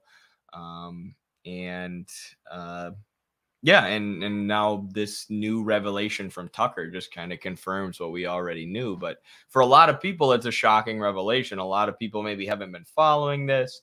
They've just been following the mainstream media narrative about January 6th. But in fact, the Democrats have always planned to use January 6th as a way to gain political capital and to mobilize people to vote Democrat and say, look at what these crazy Trumpers did. You better go vote for Joe Biden. Otherwise, we're going to get January 6th all over again, and our democracy will crumble. When, of course, we don't have a democracy. But, yeah, anything to say about this before we play the Tucker video? That's all they could offer. Like, the only thing the Democrats could offer is the fact that supposedly the Republicans are worse. And even they doubt that. That's why they have to spend millions, tens of millions of dollars funding the most far-right and obscene candidates in the Republican Party, because their only platform is making the Republicans' platform worse and making them seem more bad, so that they can point at that and say, look, they're insane. Vote for us. Exactly. It's all they got. We're not the Republicans. That's enough for AOC, though. And that was a tip-off to me. I mean, I had no thought in my head as I watched this happen on television and in the subsequent weeks that U.S. law enforcement or military agencies had anything to do with it. That never crossed my mind. I never thought it was a false flag or anything like that. I'm not a conspiracist by temperament. I never thought that. And then I interviewed the chief of the Capitol Police, Stephen Sund, in an interview that was never aired on Fox, by the way. I was fired before it could air. I'm going to interview him again. But Stephen Sund was the totally non-political, worked for Nancy Pelosi. I mean, this was not some right-wing activist. He was the chief of the Capitol Police on January 6th. And he said, oh, yeah. That crowd was filled with federal agents. What? Yes. Well, he would know, of course, because he was in charge of security at the site. So the more time has passed, now it's been, and that was a tip-off to me. I mean, I had no thought in my head as I watched this happen on television and in the subsequent weeks that U.S. law enforcement or military agencies had anything to do with it. That never crossed my mind. I never thought it was a false flag or anything like that. I'm not a conspiracist by temperament. I never thought that. And then I interviewed the chief of... Sorry, it looped there and I didn't even notice. But yeah, I mean, it's not that they quote unquote staged the whole thing or that Trump supporters or QAnon people didn't have anything to do with it, but they allowed it to happen. And they likely planted actors who encouraged it to happen, who riled up the crowd. Much like, Euromaidan in Ukraine started as a real protest, as a legitimate protest, and then, right-wing actors kill 67 people and burn a dozen trade unionists alive in a building, and they escalated into a violent riot, into an eventual coup. And this is how the government acts. This is how they do things. They prey upon real contradictions. They prey upon things that are actually going on, real discontent, and they try and manipulate it to go their way.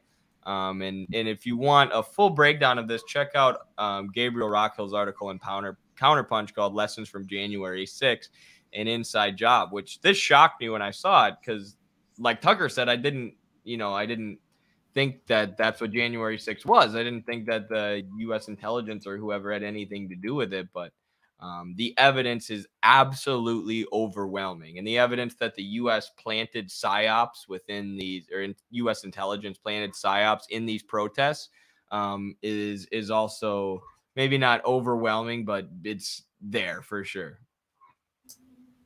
Absolutely, and it's not just like for these sorts of things. They do it for all sorts of stuff. Like when BLM was happening, uh, there'd be cases of like random bricks just being left in the corner of the street, Yep. and then people coming up and like those were all set up, to shape the narrative of the BLM protests. And I'm sure those people were agents, and there's some reports that have came out and said that they were, but they're everywhere. Like, you'd be stupid to think that they're not playing for all teams, trying to disrupt everything in order to sustain the status quo.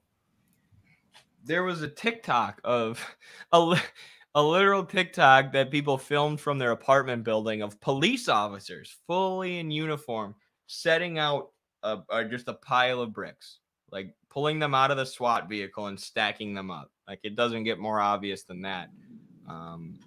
But go ahead. And I don't know what Tucker was implying when he said that Fox News fired him before it was able to air. But if it was censored by Fox News, then it shows how both of these sides just play on each other. Yep. And how each side needs each other. And I mean, for a communist to play into this false dualism is absurd. It's the same party.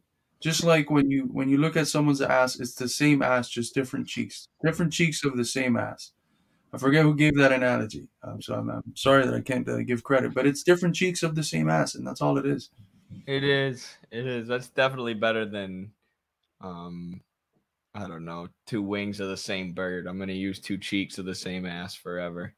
But our buddy, director at the Institute, Noah Krashvik, said, he made a response to this tweet in response to Tucker, which said, limited hangout narrative that memory holds the entire time leading up to J6, where Trump was enticing the Q-tards to act out. LMAO, sure, the feds in the crowd played their part, but they weren't the ones spending months talking about the election fraud or trying to switch vote tallies. So, like I said, the Trump and QAnon people did play a role, but that doesn't mean that the government didn't prey upon that the Capitol Police and the U.S. intelligence agencies and the Democratic Party didn't prey upon that to encourage some kind of uprising that could then be used by the Democrats as a political move. So Noah responds and says, to me, this is more confirmation not of a side being to blame, but the fact that the sides aren't sides at all. That this is all precisely what the ruling class wants to happen. There are a ton of possible reasons for this. Could be the same reason why the Democrats funded neo-Nazis to try to inflate their presence in the U.S. in their media, etc., because this is their only vote for us strategy, is they cannot actually implement any policies helpful for the working class. Could be a limited hangout to put attention in one place while something crazy was going down. Maybe in Ukraine, don't know, but we need evidence that this is what it is before saying, in my opinion. Limited hangouts are true, though, remember? To me, though, Occam's razor is saying this is all pretty much hashed out within the ruling class for the ruling class. Their state is, after all, a committee to settle their affairs at our expense. Side note, let's also remember who was trying to incite violence on January 6th and what the majority of people responded with. Actors, FBI agents within groups like the Proud Boys and Oath Keepers, other establishment people like Trump himself, and most people were not down. Exactly, and this is what I was talking about, and this is what Gabriel Rockhill's article details, is that a lot of the people saying, we need to go inside the Capitol, we need to get inside, escalating the protests to be more violent, were FBI agents, operating within these far-right groups, which people have detailed how every far-right group in the country has, some kind of FBI infiltrators in it, who will then convince them to do something violent, lock them up, and then they get a stipend and a promotion from the FBI. And like almost every right-wing group that's been cracked down on by the government in the past however many decades has had an FBI informant that's infiltrated it and has been part of it. But It all adds up to the bourgeois media spinning this entire thing as an attempted insurrection that has gravity to it. Attempted insurrection, they call it. But there's no such thing as an attempted insurrection where the force being attacked orchestrates and collaborates. Based. Based Noah moment. Yes. Did you get to finish watching the Tucker video? Because I think that the one that they're reacting to, that one has the... Maybe you can go halfway, because I think it looped right around the time where he talked about flag or anything like that. I'm not a conspiracist by temperament. I never thought that. And then I interviewed the chief of the Capitol Police, Stephen Sund, in an interview that was never aired on Fox, by the way. I was fired before it could air. I'm going to interview him again. But Stephen Sund was the totally non-political, worked for Nancy Pelosi. I mean, this was not some right-wing activist. He was the chief of the Capitol Police on January 6th. And he said, oh, yeah. That crowd was filled with federal agents. What? Yes. Well, he would know, of course, because he was in charge of security at the site. So the more time has passed, now it's been...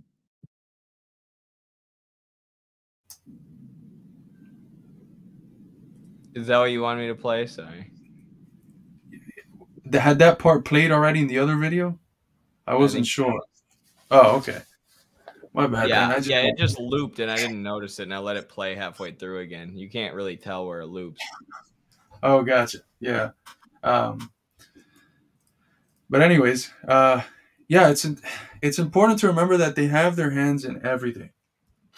They're not stupid. When you have the amount of resources that they have, why not spend those resources infiltrating the enemy or creating fake enemies so that when people want to actually join the enemy of the ruling class, they just end up in one of your controlled pockets of resistance.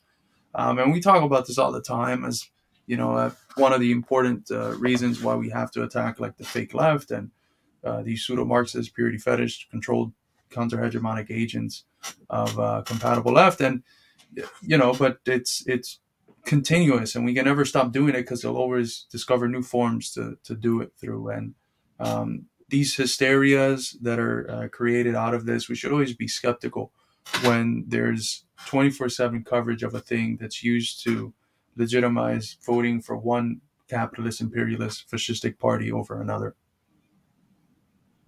For sure. So recommend everyone read that Gabriel Rockhill article. Another example of how reading will make you immune to bourgeois propaganda. Helps you get to the truth. And Gabriel cites a lot of really great sources here. So, yeah. Well, do you have anything else you wanted to discuss today, Carlos? I think we covered everything in our stream plans, but...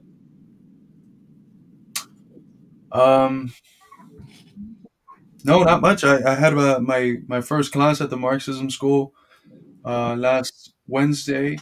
It went extremely well. I'm very excited. The students are awesome. We ended up adding 5 new students simply because we moved. We added an extra week, and we ended up just doing introductions last week, and we'll start the readings next week.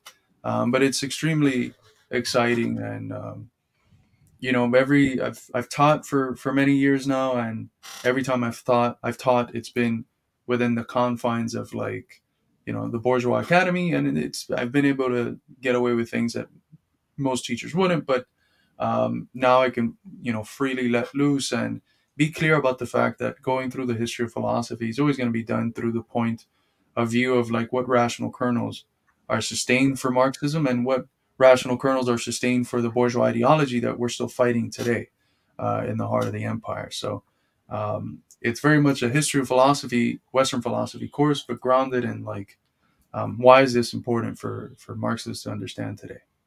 Absolutely. It's going to be really fantastic. I got to be there for the first 45 minutes and meet some of the students. And I plan to clear my schedule as much as possible and be there for that class. I know I've been in and out of Noah's Basics of Marxism class, you know, maybe every other week or maybe sometimes watching in the YouTube chat. For Carlos's chat, not that there wasn't anything for me to learn from Noah's Basics of Marxism class, but I've read a lot of the basics basic Marxist texts. So with Carlos's class, going through the history of philosophy, which is not my field, I'm excited because I feel like there's a lot for me to learn and pick up that I don't know already. So I'm going to try and basically take that class along with you guys and keep up with the readings and stuff. So I'll also be in there for discussions or questions or interaction. So really looking forward to the next class there. And like Carlos said, we've got more on the horizon. We got Danny Shaw working on one. I'm working on mine. I also got to finish my Venezuela book. We got a million projects going on, but that's the life of the Midwestern Marx Institute directors. So we're happy to do it. So yeah. I just sent you a song from our most recent contributor, Stephen Joseph Scott, who's an essayist from the University of Edinburgh School of History, but he's also a singer and songwriter and an activist. And we just published one of his pieces on how it is that U.S. conflict with Cuba following the revolution really unfolded. It's a very nice piece, which we're also going to be adding to Jazz 3. But he has this great song that's got some powerful imagery and that's very critical of empire. And I wanted to play it as the closing song for today's stream, which has, of course, as is usually the case, been very critical of American imperialism. For sure. That's a perfect way to end it. We'll jump into that. I just want to say thanks to everyone for being here, everyone who interacted with the chat. Thank you to our moderators on Parallel Dev, Ware Pilgrim, and Cobra Commander. Appreciate y'all for doing what you do for free, doing a great service to Midwestern Marx. So, all right. Solidarity, everyone. We'll see you next time.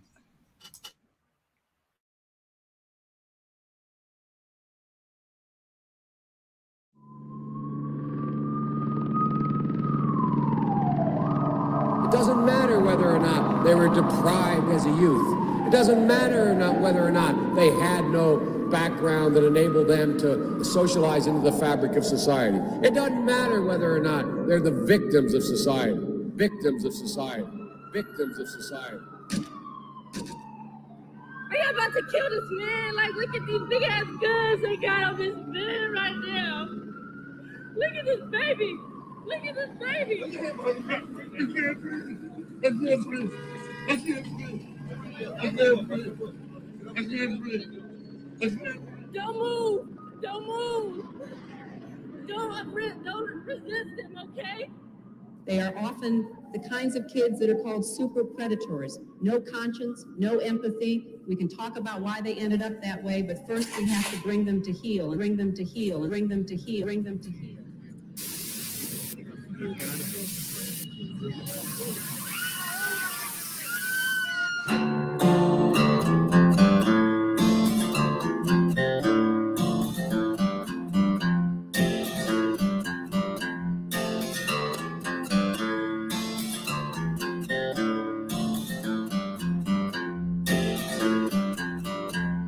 Shadows stalk the cross, crescent moons on fire, victims of lies.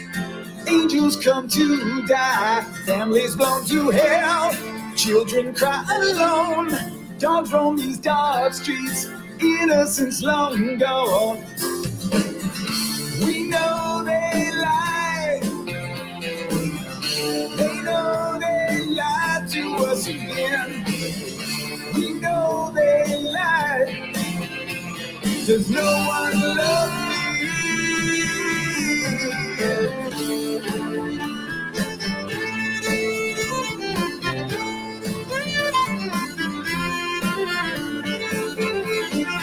Hypnotized by greed, trample those in need. Poverty denied, disoccupied, divide. Pressures beat the drum, wanting more to come. Packaged in a lie, gangsters all deny. We know they lie, they know they lied to us again. We know they lied, there's no one love me.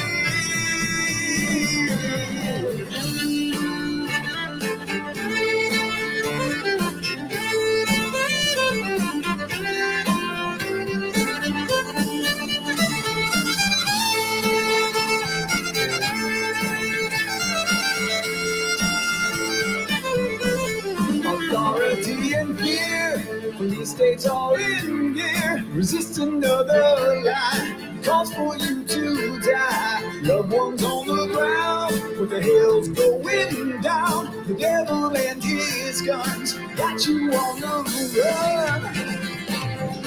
We know they lie. They know they lied to us again. We know they lie. There's no one lovely. We know they lie. They know they lied to us again. We know they lie. There's no one lovely.